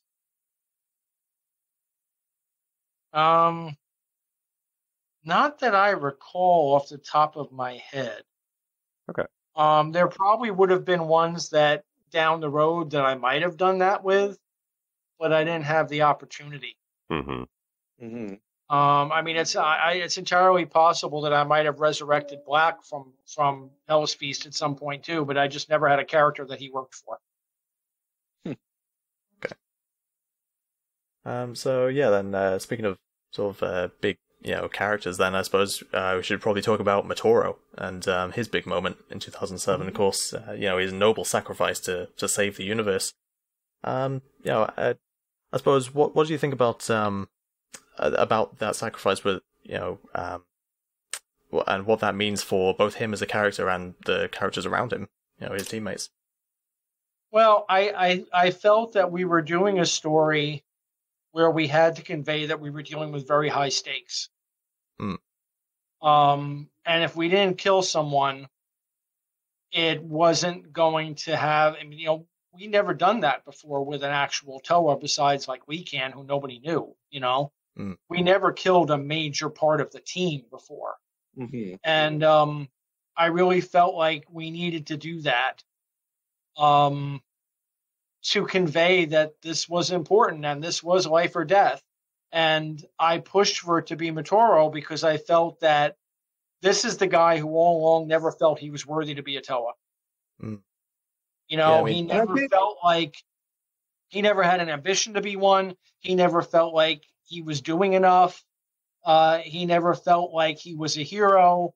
And he's the one who does the most heroic act at the end. I feel like moving forward too, this was the ultimate goal of Lego's slowly dialing back on their policies against things like death, because you have Mask of Light, where Jala dies and then he's resurrected like 5 minutes later. Then you have Legends of Betranui, where Lekan dies and that's permanent, but at the same time it's not really a main character, so nobody cares all that much. And then now you have Matoro, where it's a major main character, he's dead and he's staying dead. Yeah. And I had people ask me about bringing him back after that, and I said no, because I think it would cheapen his sacrifice. Mm-hmm. Definitely. If he's able to, if I just bring him back, then his death means nothing. And I felt that his death was a very powerful scene, and I didn't want to just throw it in the trash. Mm-hmm. Though I did notice you mentioned at one point that Lekan is up on the Red Star, and I'm curious what made you come to that decision. Well, Lekan died Yes, Wilikon died within the universe, so it would make sense that he would be up there. But because of the way that Matoro died, you have to have a body for the Red Star to bring you back. And there was no body left of Matoro. Right. He was consumed by the energy. There was nothing for the Red Star to work on. Which really stands as a testament to just how strongly Kitongu pummeled Sidorak into the dirt. Yeah. That's another point, though. You mentioned that because Likon died inside the universe. So if somebody died on the island of Matanui, would they not be brought back by default? They would not be brought back, no. The Red Star works on people within the universe, not outside of the universe. Okay. Oh, dear. Interesting. So I suppose that dispels... That throws my Jala theory out the window. So was the idea of the Red Star, because for me, I've not done much reading outside of the main storyline, so it seems very strange to me, especially with how the story ended so abruptly. Was the idea to have it sort of like a recycle bin, so that if the robot needed a particular element brought back in certain cases, it would just be saved there and then transported back when it was required? Well, the thing is, the Red Star was around from the very beginning. It was a part of the original story Bibles, but what its actual purpose was never articulate. Okay. And so I was the one who came up with the idea of it being basically the place where they brought the dead back. And yeah, it basically was an idea of it's very wasteful if you have a component that is specialized, that has specialized skills and knowledge, to just let it be gone forever because it's something malfunctioned. So it would make sense that you would have a system that would self-repair and send it back. Okay. Yeah, I suppose we'll get more into that when we get to that point, because there are a lot of questions I have about that. It's unfortunate that never got the chance to be used properly. Yeah, again, like Liam said, we'll get to that. But I suppose in the meantime, we should go to 2008 then. So the battle in the sky, the Fantoka, the Mystica, Toa fighting against Makuta, a whole team of Makuta this time. And I suppose the introduction of Makuta as a species rather than as a single guy, that was very abrupt. I thought in the story was, how did that come to be that it just sort of you click your fingers and it happened? Well, I think that the way we felt about it was that there was never anything that said that we couldn't do that. And the more we talked about it, the more fun it sounded. Right.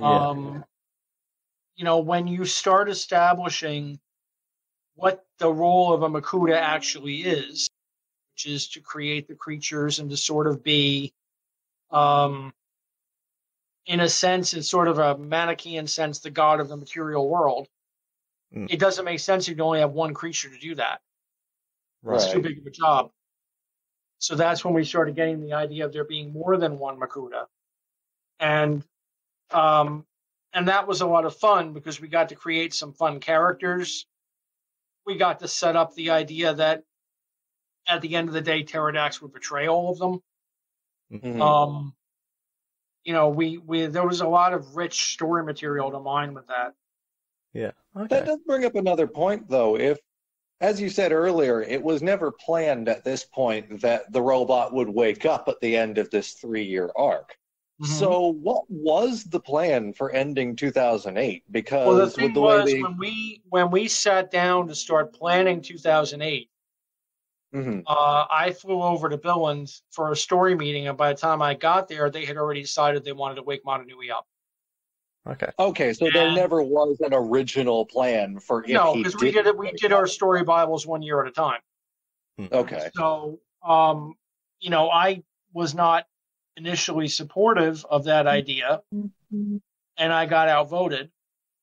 And so then I said, well, what if we wake him up, but we put Makuta into him? And that was where that whole idea came from. And that's where the whole 2008 betrayal came from. and the whole notion of the Toa finally think they've won, and actually they've been doing what Makuta wanted them to do all along. Right. By how much did you get outvoted on continuing it? Oh, out I of mean, curiosity? Advance was very committed to waking him up, and the marketing lead wanted to wake him up, and the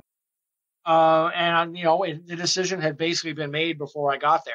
So it was pretty unanimous that pretty much everyone just wanted to cut it right there. Well, That's it was a real interesting thing. because the argument that was made was we needed to make a big change. We needed to jazz up the storyline. We needed to go in this whole new direction. But when I would say, there's a lot more story we could tell, and I said, there are going to be people that are following the storyline that don't like this idea. What I was told was, well, nobody's following the storyline. Right. And it's like, but if nobody's following the storyline, they're not going to notice that you changed it.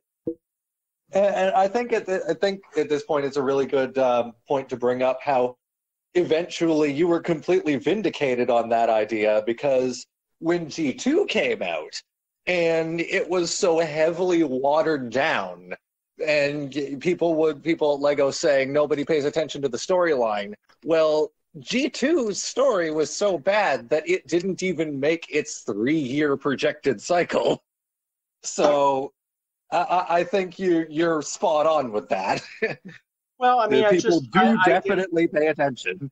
I didn't understand the contradiction. If you're going to say nobody's following it, therefore nobody's going to get upset. But if we make this change, if you're going to say if we make this change, it's going to make such a difference, how is anybody going to change? Right, yeah. It's not something you're going to advertise. I mean, it's storyline. So I didn't really understand that.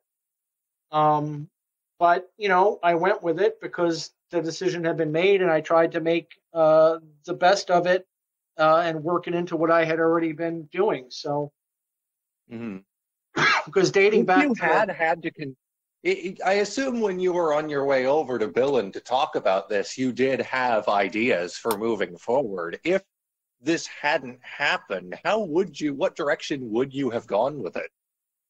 Oh, I don't know. A lot of times I didn't go in with preconceived notions. Because we would throw ideas out and build on each other's ideas. Sometimes you went in with ideas in your head, and sometimes you didn't. So the rest of 2008, then the Toa do hold off the Makuta. They eventually managed to use the power of the now sentient Toa Ignica to awaken Matanui and all that. So Our Toa mighty Ignica, lover of green. yes, I don't know if no, you probably wouldn't remember, but there's a specific line in the book where it says Ignica liked the green one, referring to Toa Liwa. And we picked up on it that. Specifically says or he was something green, like Ignica liked green. Yeah. Yeah.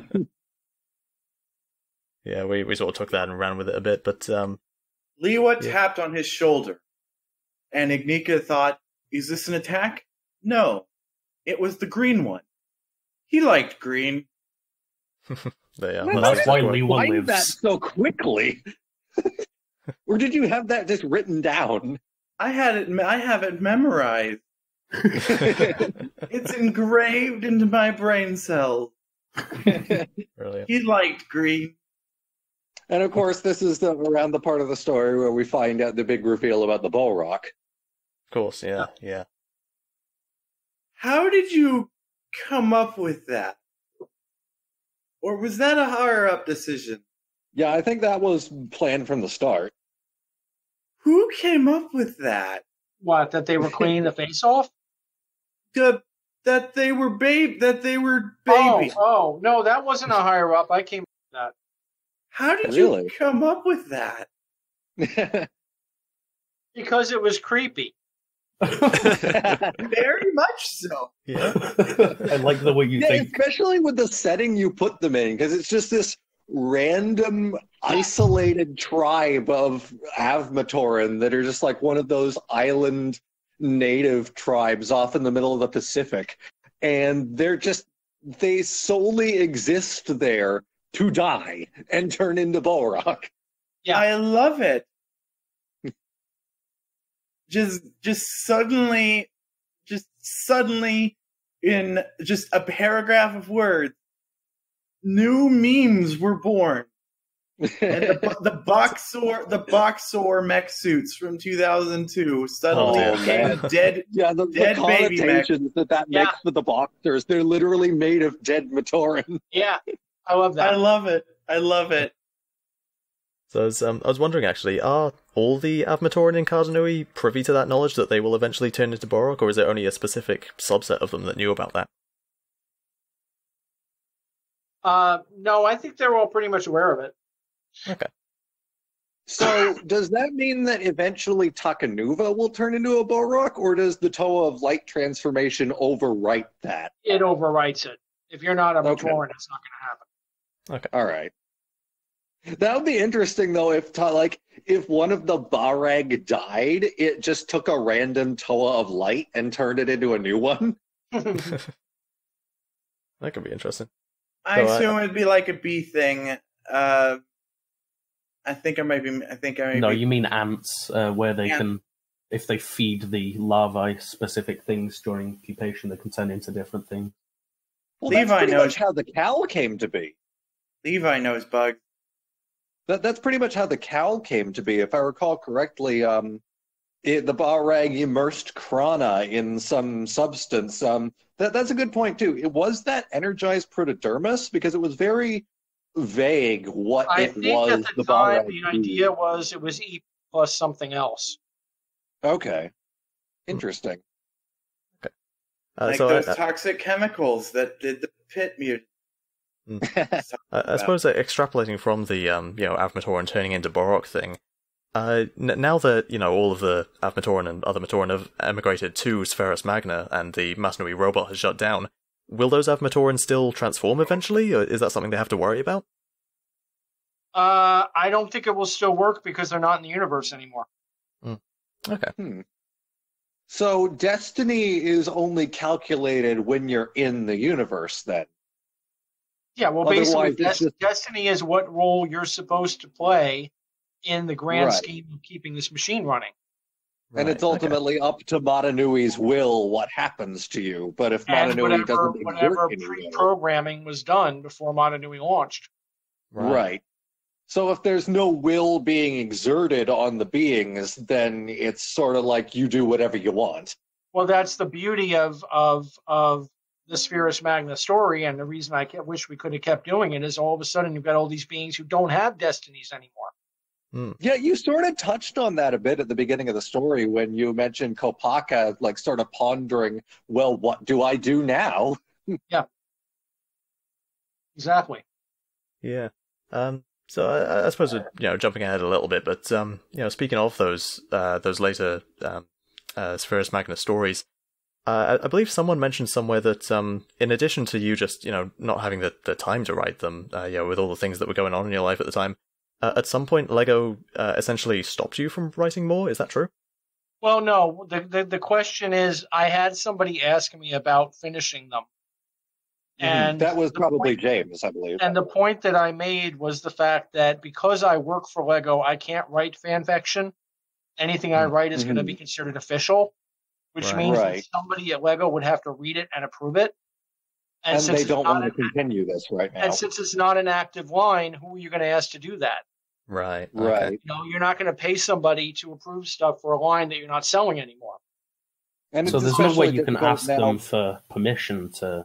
I did. I actually asked to finish them before G2 got released.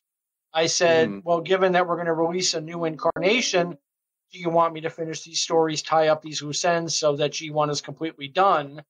And then you go into G2, and I got a resounding silence.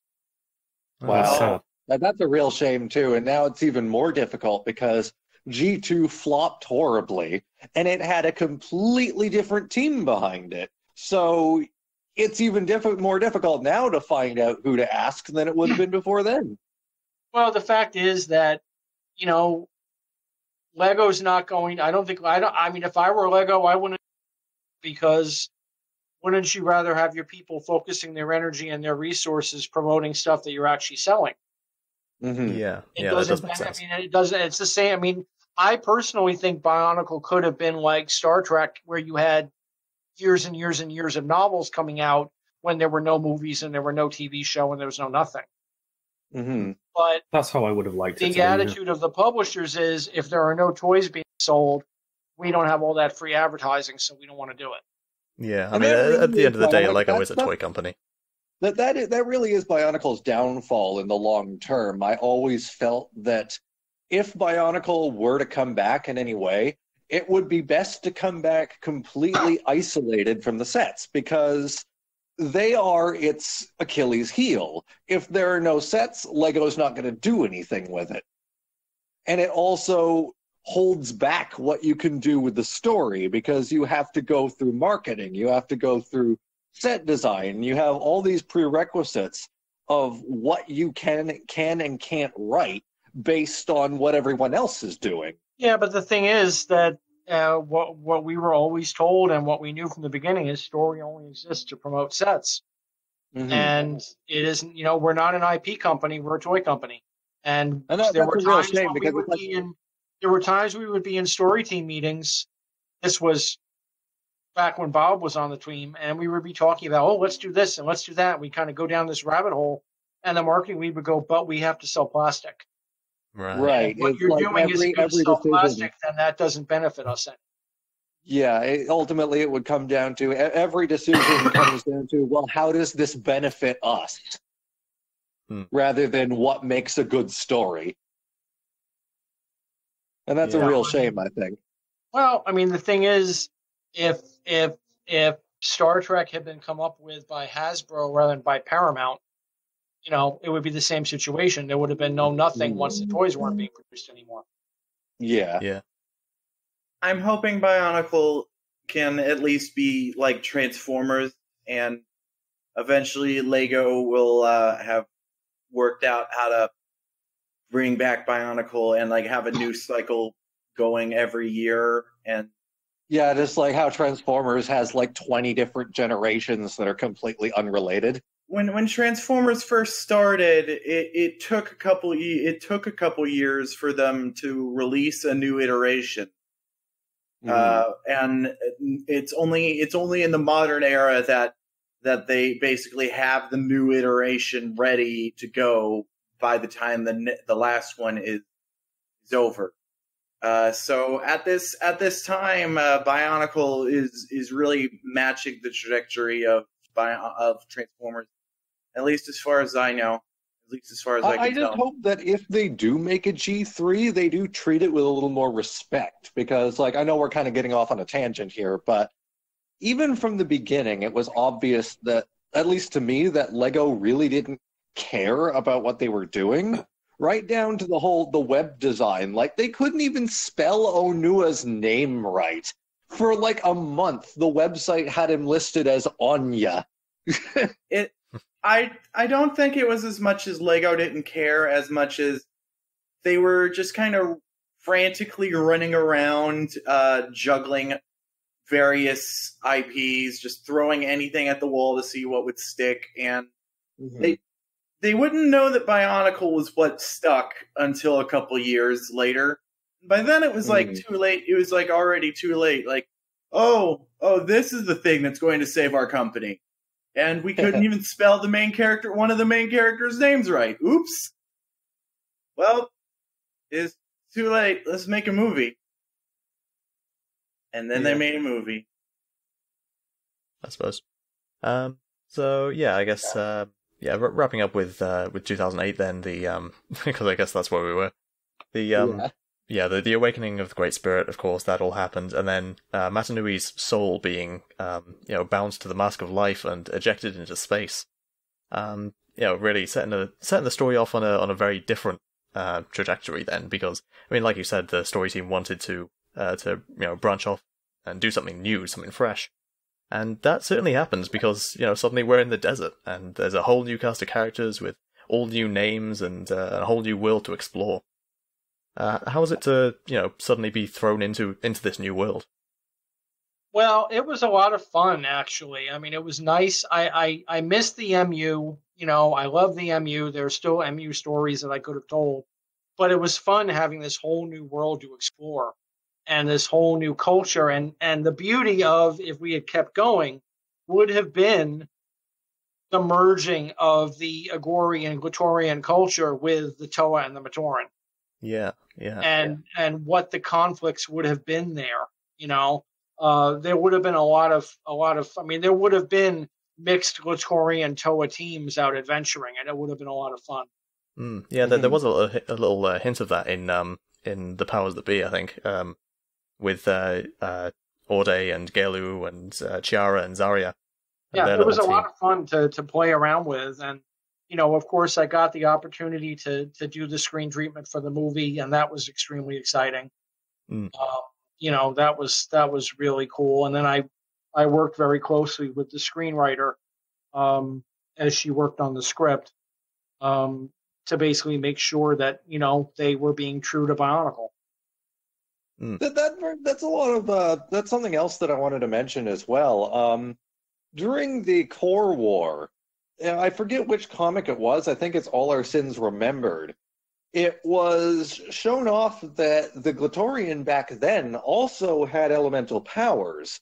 Was that a part of their weapons, or was that just a skill that they lost? It was part of their weaponry. Okay. So I guess perhaps that was obviously we can leave it mostly up to fan interpretation, but but perhaps that was something to do with the Element Lords imbued their weapons with elemental power, something like that. Yeah, and of course the idea was what inspired the Toa to have elemental powers. Of course, yeah. Okay.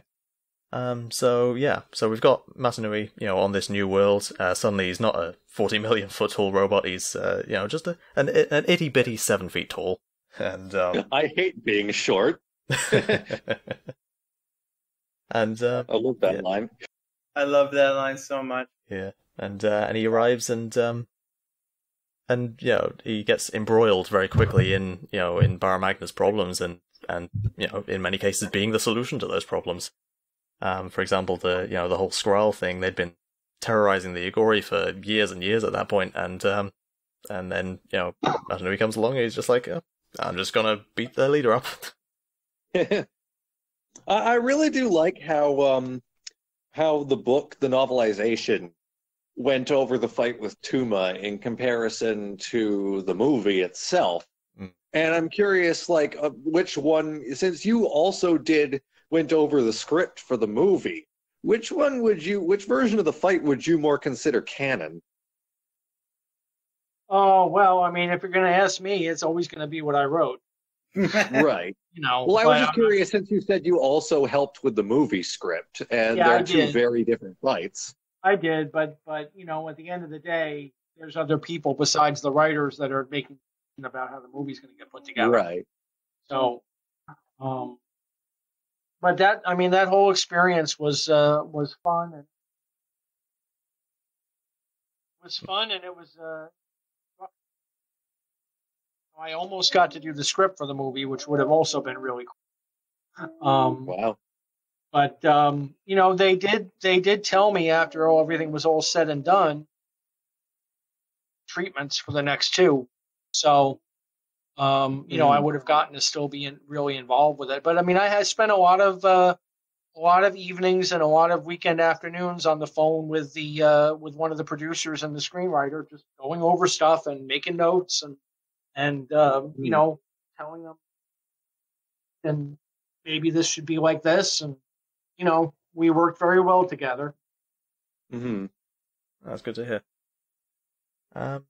So yeah, I suppose then there was one there was one character from the 2009 sets that never really appeared in the story, and that was the rider of the car set, Perditus. The Tornadoes.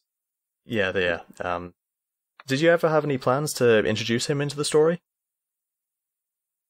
What was the question? I'm sorry. So the Glatorian Perditus, the driver of the Thornatus, the car set from 2009, he never actually appeared in the story. I was wondering, did you have any plans ever to introduce him into the story? I don't recall. I think because he wasn't going to be in the movie, and I think we just had so many gosh darn characters we were dealing with that year that I just didn't find room for them. Right, yeah. That's fair enough. It's a tough asset management. Yeah, so then... He really did get the rough end of the stick, too, because he never appeared in any media, and his car got more characterization than he did. Our good friend Suddenly the Oranges. Desert Chariot. Our good friend Suddenly Oranges made a stop motion type of film, and he came up with something good for Perdidas, but it really the only thing that anyone ever came up with that for good for him, it only works in a Toy Story setting. He's like you basically, the only plot anyone could tell with him was the story of a toy that got forgotten. You just tell a side story where he's just there in the desert and Kina robs him GTA style. And that's it.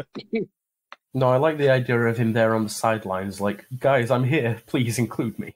Please remember me. I have a car. Nope, it's Kina's car now. Was in the movie, goddammit. He's like that one friend that no one really likes, but he's the only one with a driver's license. So I do actually like how in the novelization of the Legend Reborn movie, there's a particular line in there that's not in the movie itself, but is in the book version.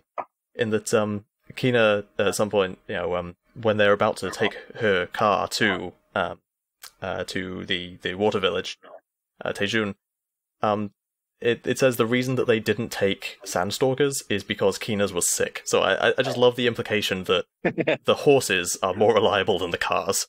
Mm-hmm. That's actually another point I wanted to mention. But make a counter for how many times I say that. Jesus. I remember hearing somewhere that there was a mandate by someone that the Matoran universe can and should not have wheels. Yeah. And that would have been a big change for Bar Magna because that restriction was no longer there. Yeah. Yep. Was there a reason for the no wheels thing, or was it just that was something that I heard from Bob. I think that was decided before I ever was working on it. Okay. I think they just felt like that was one way to make it different. It's right. It's such a bizarre concept, but it served its intended function. Yeah, of course, it's one of those things where it's a small idea, but it has wide-reaching implications. Like when it comes time to make a transportation vehicle, how does it locomote if it does not have wheels? It uses magic frisbees and crab. Yeah, or sometimes the vehicle itself just has legs. Or it could be a caterpillar bus. Yeah. Well, that's pretty much what a lot of the Metro Nui vehicles were. Yeah. Bionicle is the only media franchise in the universe where roller skates add to a character's mystique. Yeah, with Umbra. Yep. Of course, yeah. That's like one of only 2 instances where the set designers broke away from that idea, and just because of how few things actually do it, it sets it apart in a really weird, antithetical way. I do like how the other instance of wheels in the Matoran universe is the Destral cycle. It's just a motorcycle. Freaking Bionicles on motorcycles! Yeah. Of course, something else that didn't exist in the Matoran universe, except in a very few situations, was paper.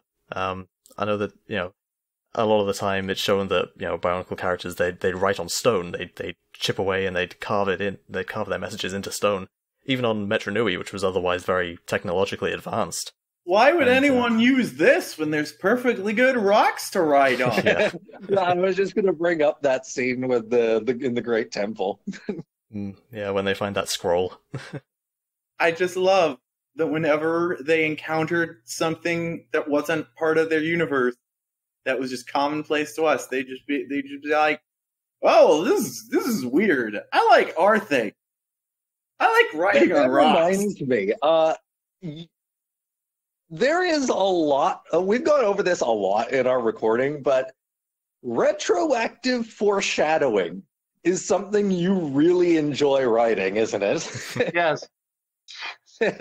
At a certain point while we were reading, because I obviously writing the books yearly, it probably wasn't the intent for anyone to read these books as quickly as we did over the last year. But it practically became a running gag, the retroactive foreshadowing. It's like, this thing couldn't possibly happens immediately after. We very much enjoyed just all of these writing quirks. It was quite amusing when we were reading the 2004-2005 story where Nuju, for example, was saying, speaking with the birds, I'd never do something like that. That's ridiculous. And then, of course, when he becomes a Turaga. Kama once went over, one day it'll be as simple as a Rahi. I'll take off its mask and the battle will be won. Mm-hmm. Yeah, lots of instances during the flashbacks. I love this. Yeah. So then, I suppose, seeing as we're more or less done with 2009, we should talk about 2010 and the official end, I guess, to Bionicle and the last few story serials that trailed off from it. Well, my daughter wanted me to bring up the fact that at the latter end of the year when I was doing the serials, that they were mostly done with her sleeping on my lap. Oh. She was just a baby at that point. And so she'd have her head on one leg and her feet on the other leg, and she'd be sound asleep while I was typing away. And that's adorable. And Mommy would bring me to you, yeah. And then I would sleep on you, and then right. you would type. Amazing. And of course, did you know that Mommy used to do the voice of one of the characters on the podcast? For real? Yeah. All the female characters, Mommy did the voice for. Yeah. Toa Tuya, right? Yeah. Yep.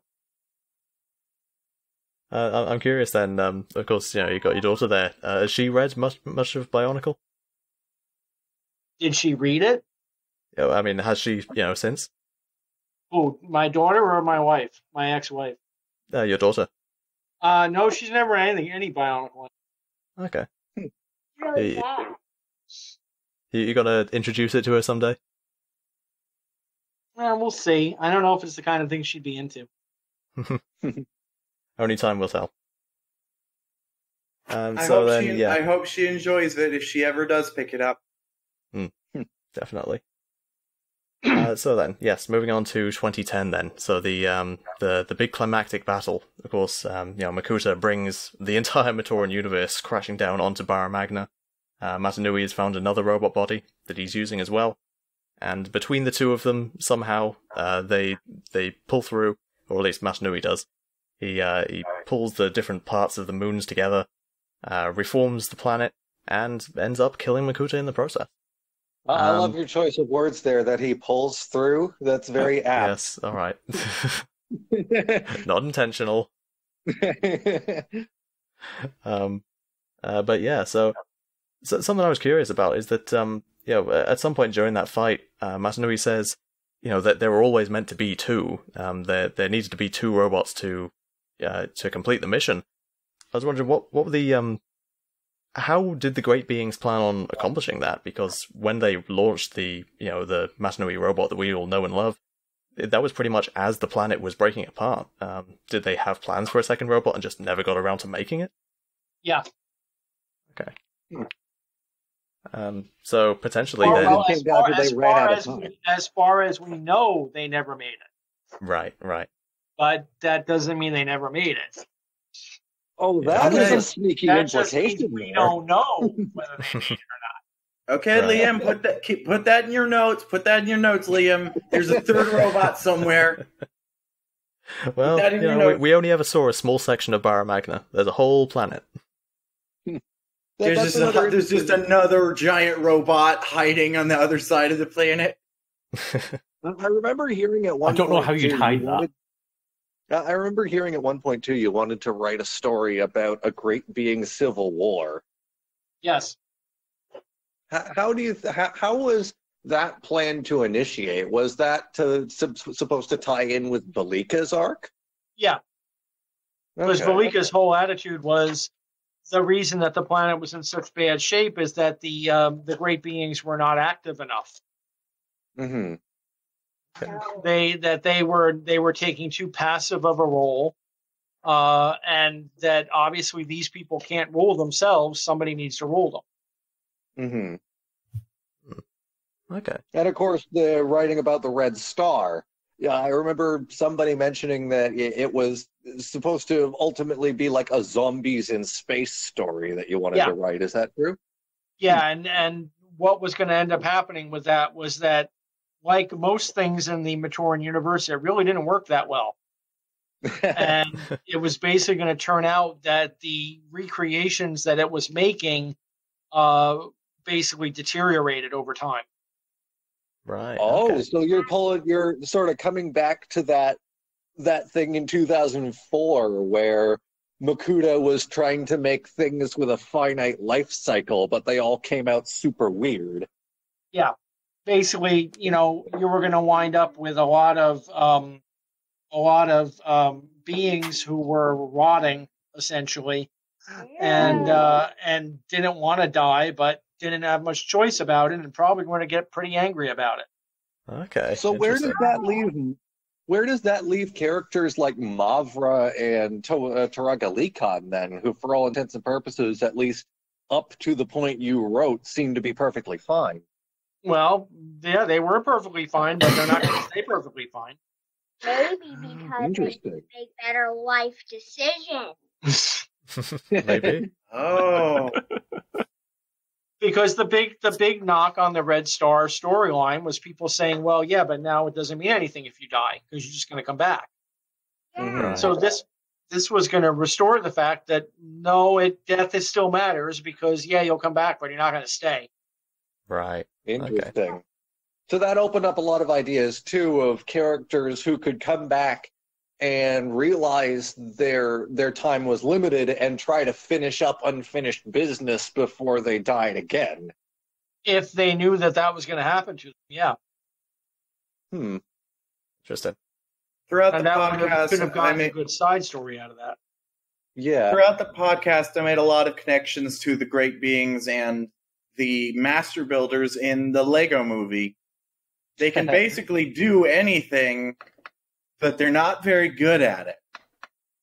Well, I always looked at the situation with Mata Nui as you're trying to build this incredibly complex thing in an enormous rush, and so you're going to make mistakes.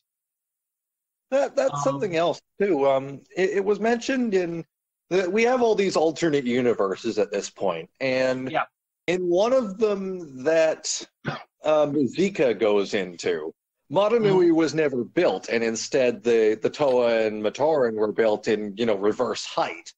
And it was also mentioned later on with Anona that he fed off the Great Being's minds, but they sort of fed back. So it seems to me like the only reason Mata Nui was built was because Anona sort of corrupted their minds and sent them into a hyper-creative state. Well, I don't know. I don't recall that myself, but well, that's just the way I interpret it, is what I mean. But the whole thing with me from the beginning was that we had these references from the very beginning of the story to the Great Beings, and I really liked the idea that they really weren't. They were smart, they were creative, but they really weren't great. So I suppose then, with the introduction of the Bionicle stars and the final wave of Bionicle, I suppose that might have well, that definitely did change, what had been planned up until that point, because there was going to be, the whole Valley of the Maze thing, and the and going to the Bota Magna region, and all the robot dinosaurs and everything. So I was just thinking, like, in terms of how the cancellation and the rush to wrap things up went, I suppose, how much of that planned story did you get to tell in a condensed form? Oh, well, I mean, nothing of the original story I had come up with in 2010 made it into the novel. We had to come up with, we didn't have 2011 planned. We weren't planning on ending Bionicle in 2011. So we basically had to come up with, how the heck are we going to end this whole story now? Right, okay. And then it was a question of, is there going to be any way to get the end of this story out to people? And that's ultimately where BionicleStory.com came into play even more. Well, BionicleStory.com, in the end, also was a way to keep the trademarks active. Mm-hmm. Right. Okay. To that end, I know you mentioned the things about the finite life cycle and the Red Star. Did you have anything else, that you were planning on writing, or that you had ideas for moving forward, like the purpose of Merendar, or as you mentioned, at some point, TuragaNuva Destiny? First of all, there were a lot of things I threw into the story that I didn't have any idea what they were going to be or where they were going to go, but it forced me to come up with what they were going to be and where they were going to go. Right. Mm-hmm. To keep me interested. But the fact is, I mean, we are 10 years out from the end of Bionicle. I could still have been writing Bionicle every month the last 10 years and be nowhere near being done with stories. Right. I suppose that reminds me a lot of, I don't know if you're familiar with the Japanese comic One Piece that has been going on for a good 20 years now, and the author of that says he's only 2/3 done or something like that.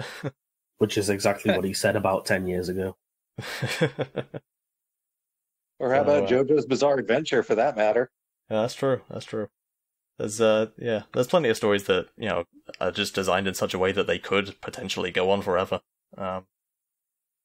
So it would be interesting to see. Well, and it's a tribute to Bob and the people that were on the original story team who created a universe that was that wide open. Definitely. And I suppose that feeds into the community. Of course, there've been so many fan fictions written, so many fan creations. That was always pushed by Lego as a big thing. And what do you think of the outpouring of fan creations, like stop motion animations and fan built sets and things? What do you think of all that? And did you have any favorites?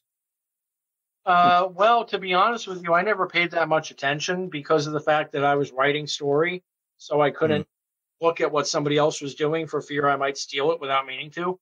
Right. But yeah, because I remember hearing. I always told people that without the fans, Star Trek would have died after 1968 or whatever. It's only the fans that kept it alive, and it's only the fans that keep Bionicle alive. And it's like they say, if you're in somebody's heart, you're never dead. So as long as Bionicle is still in people's hearts, it's not dead. Definitely. Okay then. So, you know what? I think we're getting towards the end of everything now. I think before we wrap up, Josie, do you want to ask some of those questions that you had lined up? Yes. I also have a couple. Okay. I call this the Carousel of Destiny. I'm going to generate random numbers and ask questions that correspond to that. It's the only way to be fair to all the people that submitted questions. I told people a week before the episode came out, what are some questions you've always wanted to ask Mr. Greg if you had less than 2 weeks to live? Ask now. I still can't stop this every time. Like, we have to have Mr. Greg from Steven Universe playing at some point in this. Yep. All right. So first we got a question from Bonkleton. Bonkleton asked a ton of Bonkle questions, so statistically, they were going to have probably going to have a question at some point. Let's see. Does the pit mutagen have the same effects on members of the same species? The Paraka all turning into spine snakes, for example. Not necessarily. The pit mutagen has the effect on a species that I needed to have the effect of. So it's a very useful plot device. Okay. Let's see. Just gonna erase all of their questions now, so I don't. Okay. I'm gonna have a thing that one question per customer. Okay. In the meantime, then Levi, you said you had a couple of questions. Do you want to ask one? Well, so I was earlier in the podcast. I was listening to you, and it seems like Bionicle was less your baby and more an adopted child you grew attached to. So, was there something about Bionicle in particular that piqued your interest to put so much creativity into this story? Well, I mean, I remember reading the story Bible and just falling in love with it, and just really enjoying the depth they gave to it. Because I mean, it was so early in my Lego career. It was like one of the first things I did at Lego was read this Bible. And then, you know, I didn't think I was going to get to work on it. I mean, I really wanted to do the comic, but I had no reason to think I was going to get to. And, you know, for 10 years, basically, it was the best part of my job. And so that sort of continue. Sorry. I mean, it was 7 days a week between writing it and being on BZ Power and all of that. It was 7 days a week that I was immersed in that. So that sort of connects to my other question. Was there a particular aspect of the story, be it adventure or deep character writing, was there something that you sat down and you were like, yes, today I'm going to do this. This is going to be good? I don't do a lot of, if I sit down and say today I'm going to do this, then what comes out is completely different. I'm like that all the time. It's annoying. So a lot of times I didn't have that, and there were days that I would spend the whole day just walking around the house trying to figure out how I was going to get them out of what I got them in. But you know, it was a combination of, I think the thing I loved about Bionicle was the depth. You could write stories that were in depth. You could write, 20,000 words and explore these characters, and you could grow the characters, and you didn't have to reset at the end and make them go back to being right where they were at the beginning of the story. If they grew and changed, they grew and changed, and they stayed that way. To that end, I'm curious if you were ever even asked to do anything for G2. I know you were consulted, but were you ever asked to write for it? No. That's a real shame, honestly, No, after all you did for them. I was told that they wanted. He wrote them back and said, well, it's your job to make those decisions, and it's my job to go along with what you've decided. And I said, based on that, I don't think it makes any sense for me to be involved with it, even on the magazine level. So I'll have somebody else write the stuff for the magazine.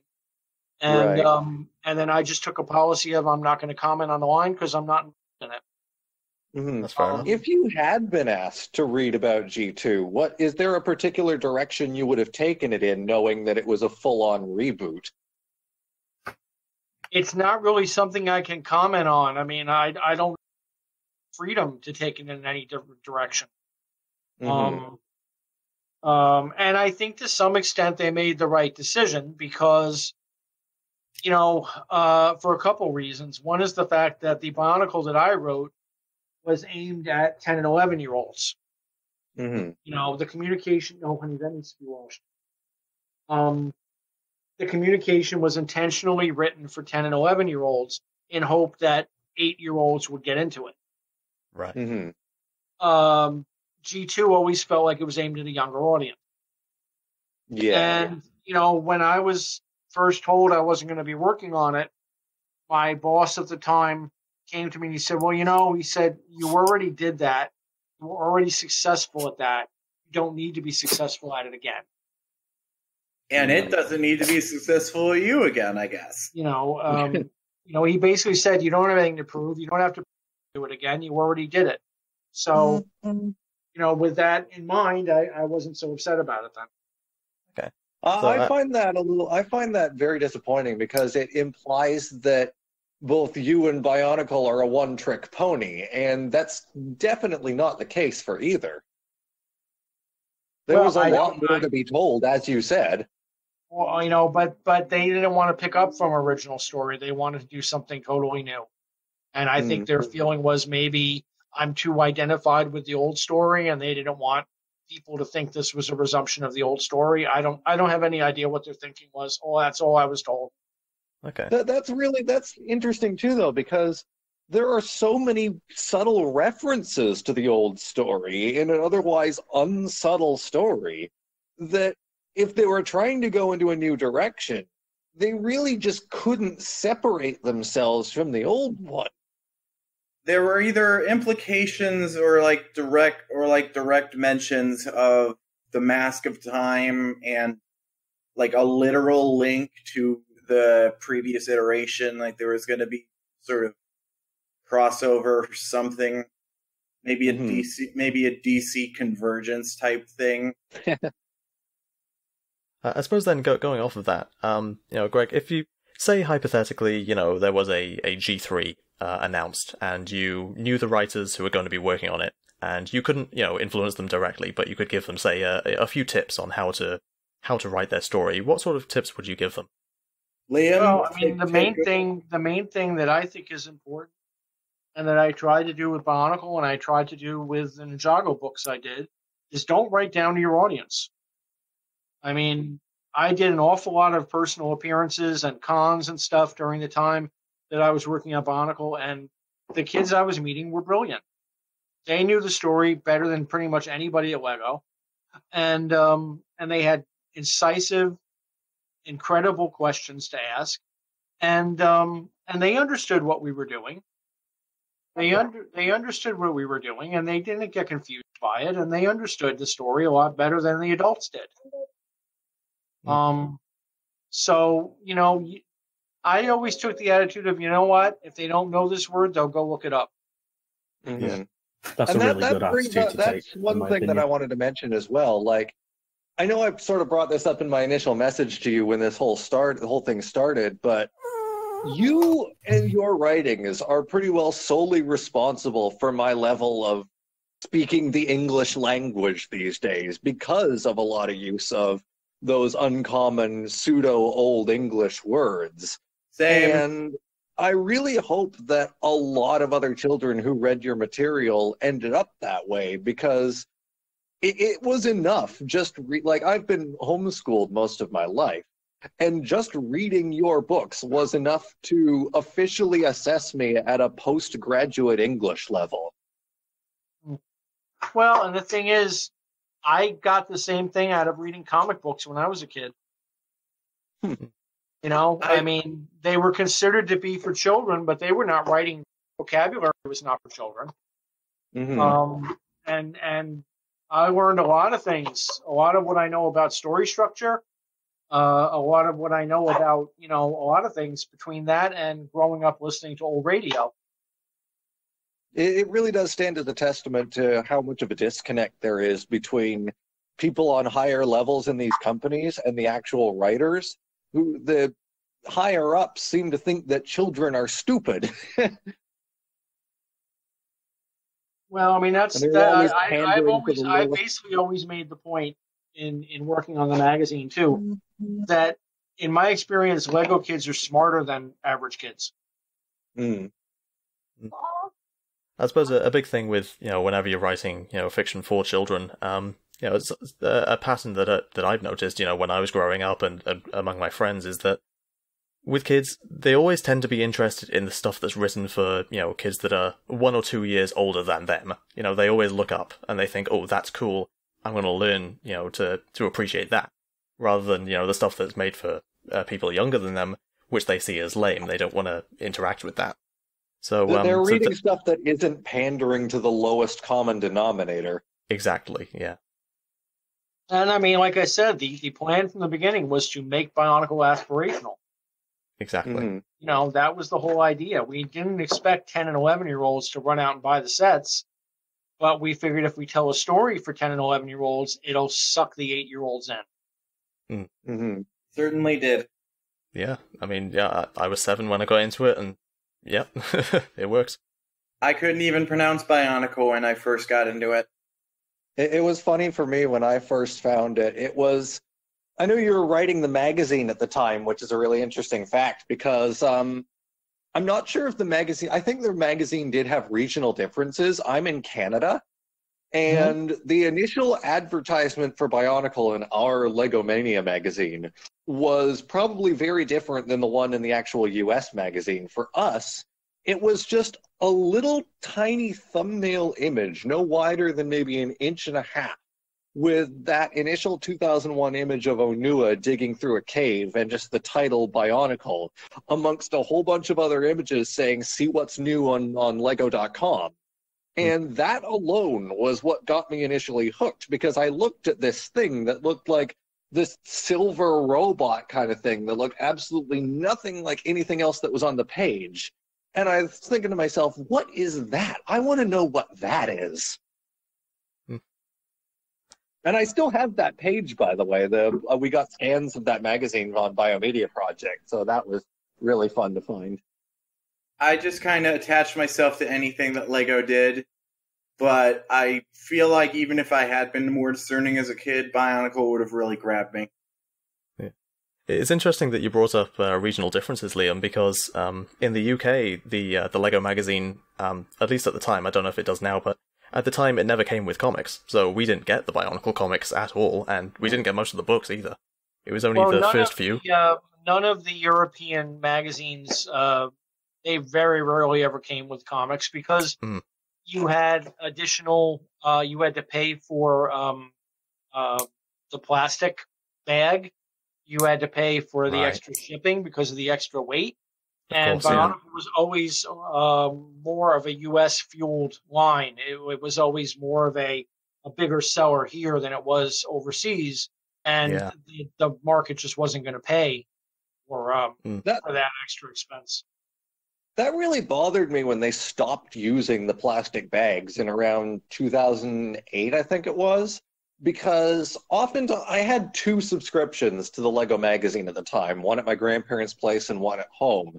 And I would always keep one copy of both the magazine and the comic put away for storage and safekeeping and whatever, and another to just read through. And around the time they stopped using the bags, they started adhering the comics into the front cover of the magazine with rubber cement. Oh, I hate that.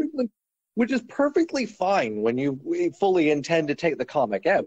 But if you're putting them away like I do, the side effect of that is, unfortunately, over a period of several years, the magazine, the rubber cement starts leaking grease into the paper. So now all my good copies of the comics have this grease stain going down the spine. Oh, dear. No. Well, guys, I got to get some dinner for my little girl. Yeah, okay. That's fair enough. Okay. I love you. Absolutely. It's been an honor having you on. Very nice having you on. Well, anytime, guys.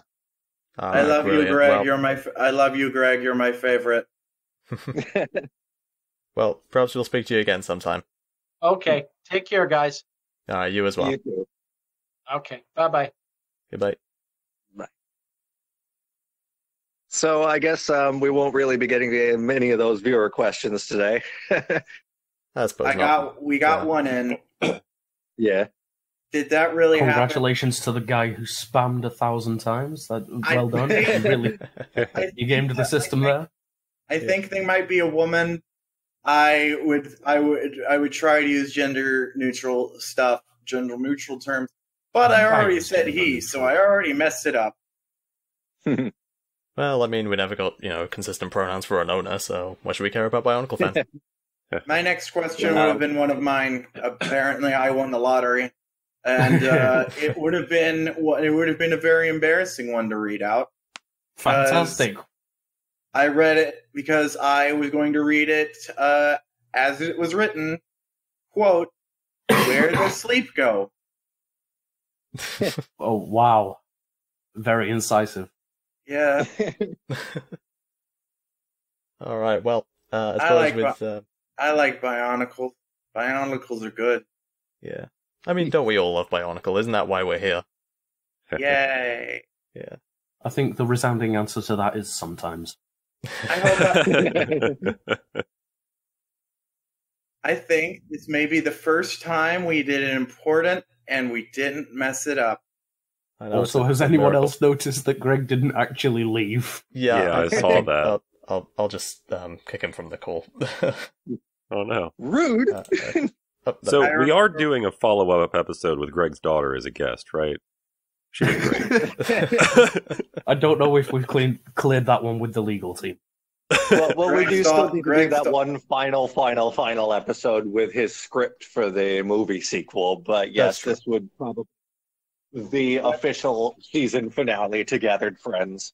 Yes. One day, Greg's daughter will be the social media icon of a generation. One day. But for now, she is still young. She is growing. One day, she will start a Twitter, I guess. Twitter was even around in like 7 years. Because that went so well for you, Josie. You're going with that, do you? What about TikTok? Is that what the kids are into these days?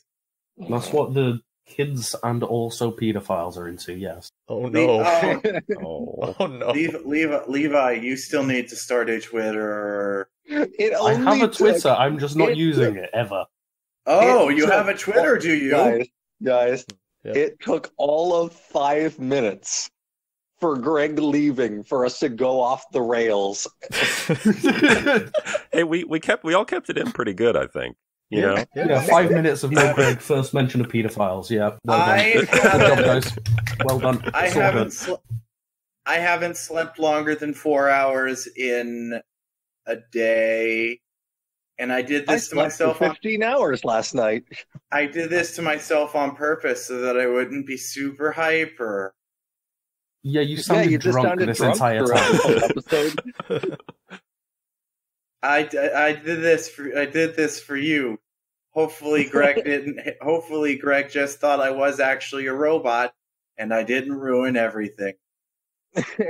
Make sure you get some sleep after this recording ends. All right. I'm going to sleep all day. Good. And then I'm a cat. And I think we should probably wrap things up now. When Legend of Matanui came out, we did our video coverage of it, and everyone hated us. We finally did it. We did a thing, and we didn't mess it up. Yep. Yep. Add a party blowing sound effect. Chip in the post credit. Okay. So we'll see you next. We'll see you 2 weeks from now for the first part of Gathered Friends G2, right? Right, guys? Or and no, it'll go just as well as Bionicle G2. We were going to do a bonus episode about Star Wars.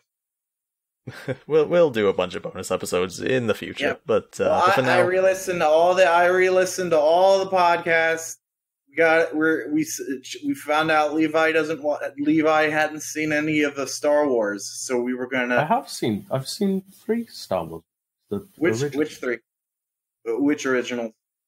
What do you mean? Which original? The ones that's Star Wars. The ones that were made first. I like the ones where people say Star Wars and they mean them. I like Star Wars. Star Wars is a movie. You're being extremely vague. Anyway. Then speaking of vague, let's get this over with. So, thank you all for coming down and listening and reading along and, all of that good jazz. It's been a long 22-episode journey, but we've finally come to the end. Bionicle, it means a lot to a lot of us, and hopefully it means something to you too now, Levi. And, it brought us all together. For many of us, it gave us purpose in our lives, and it ultimately led to not only this, but all of us becoming closer friends. Which is For that is the way of the Bionicle. God damn it, there was another line in the middle of that, and then I was going to say it. I was going to say it. You too!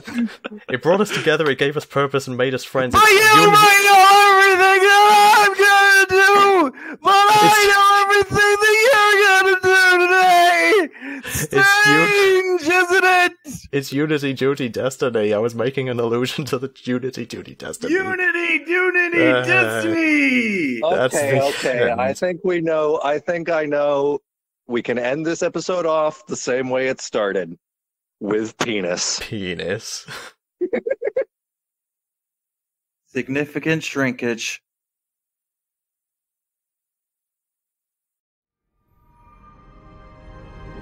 New legends awake, but old lessons must be remembered.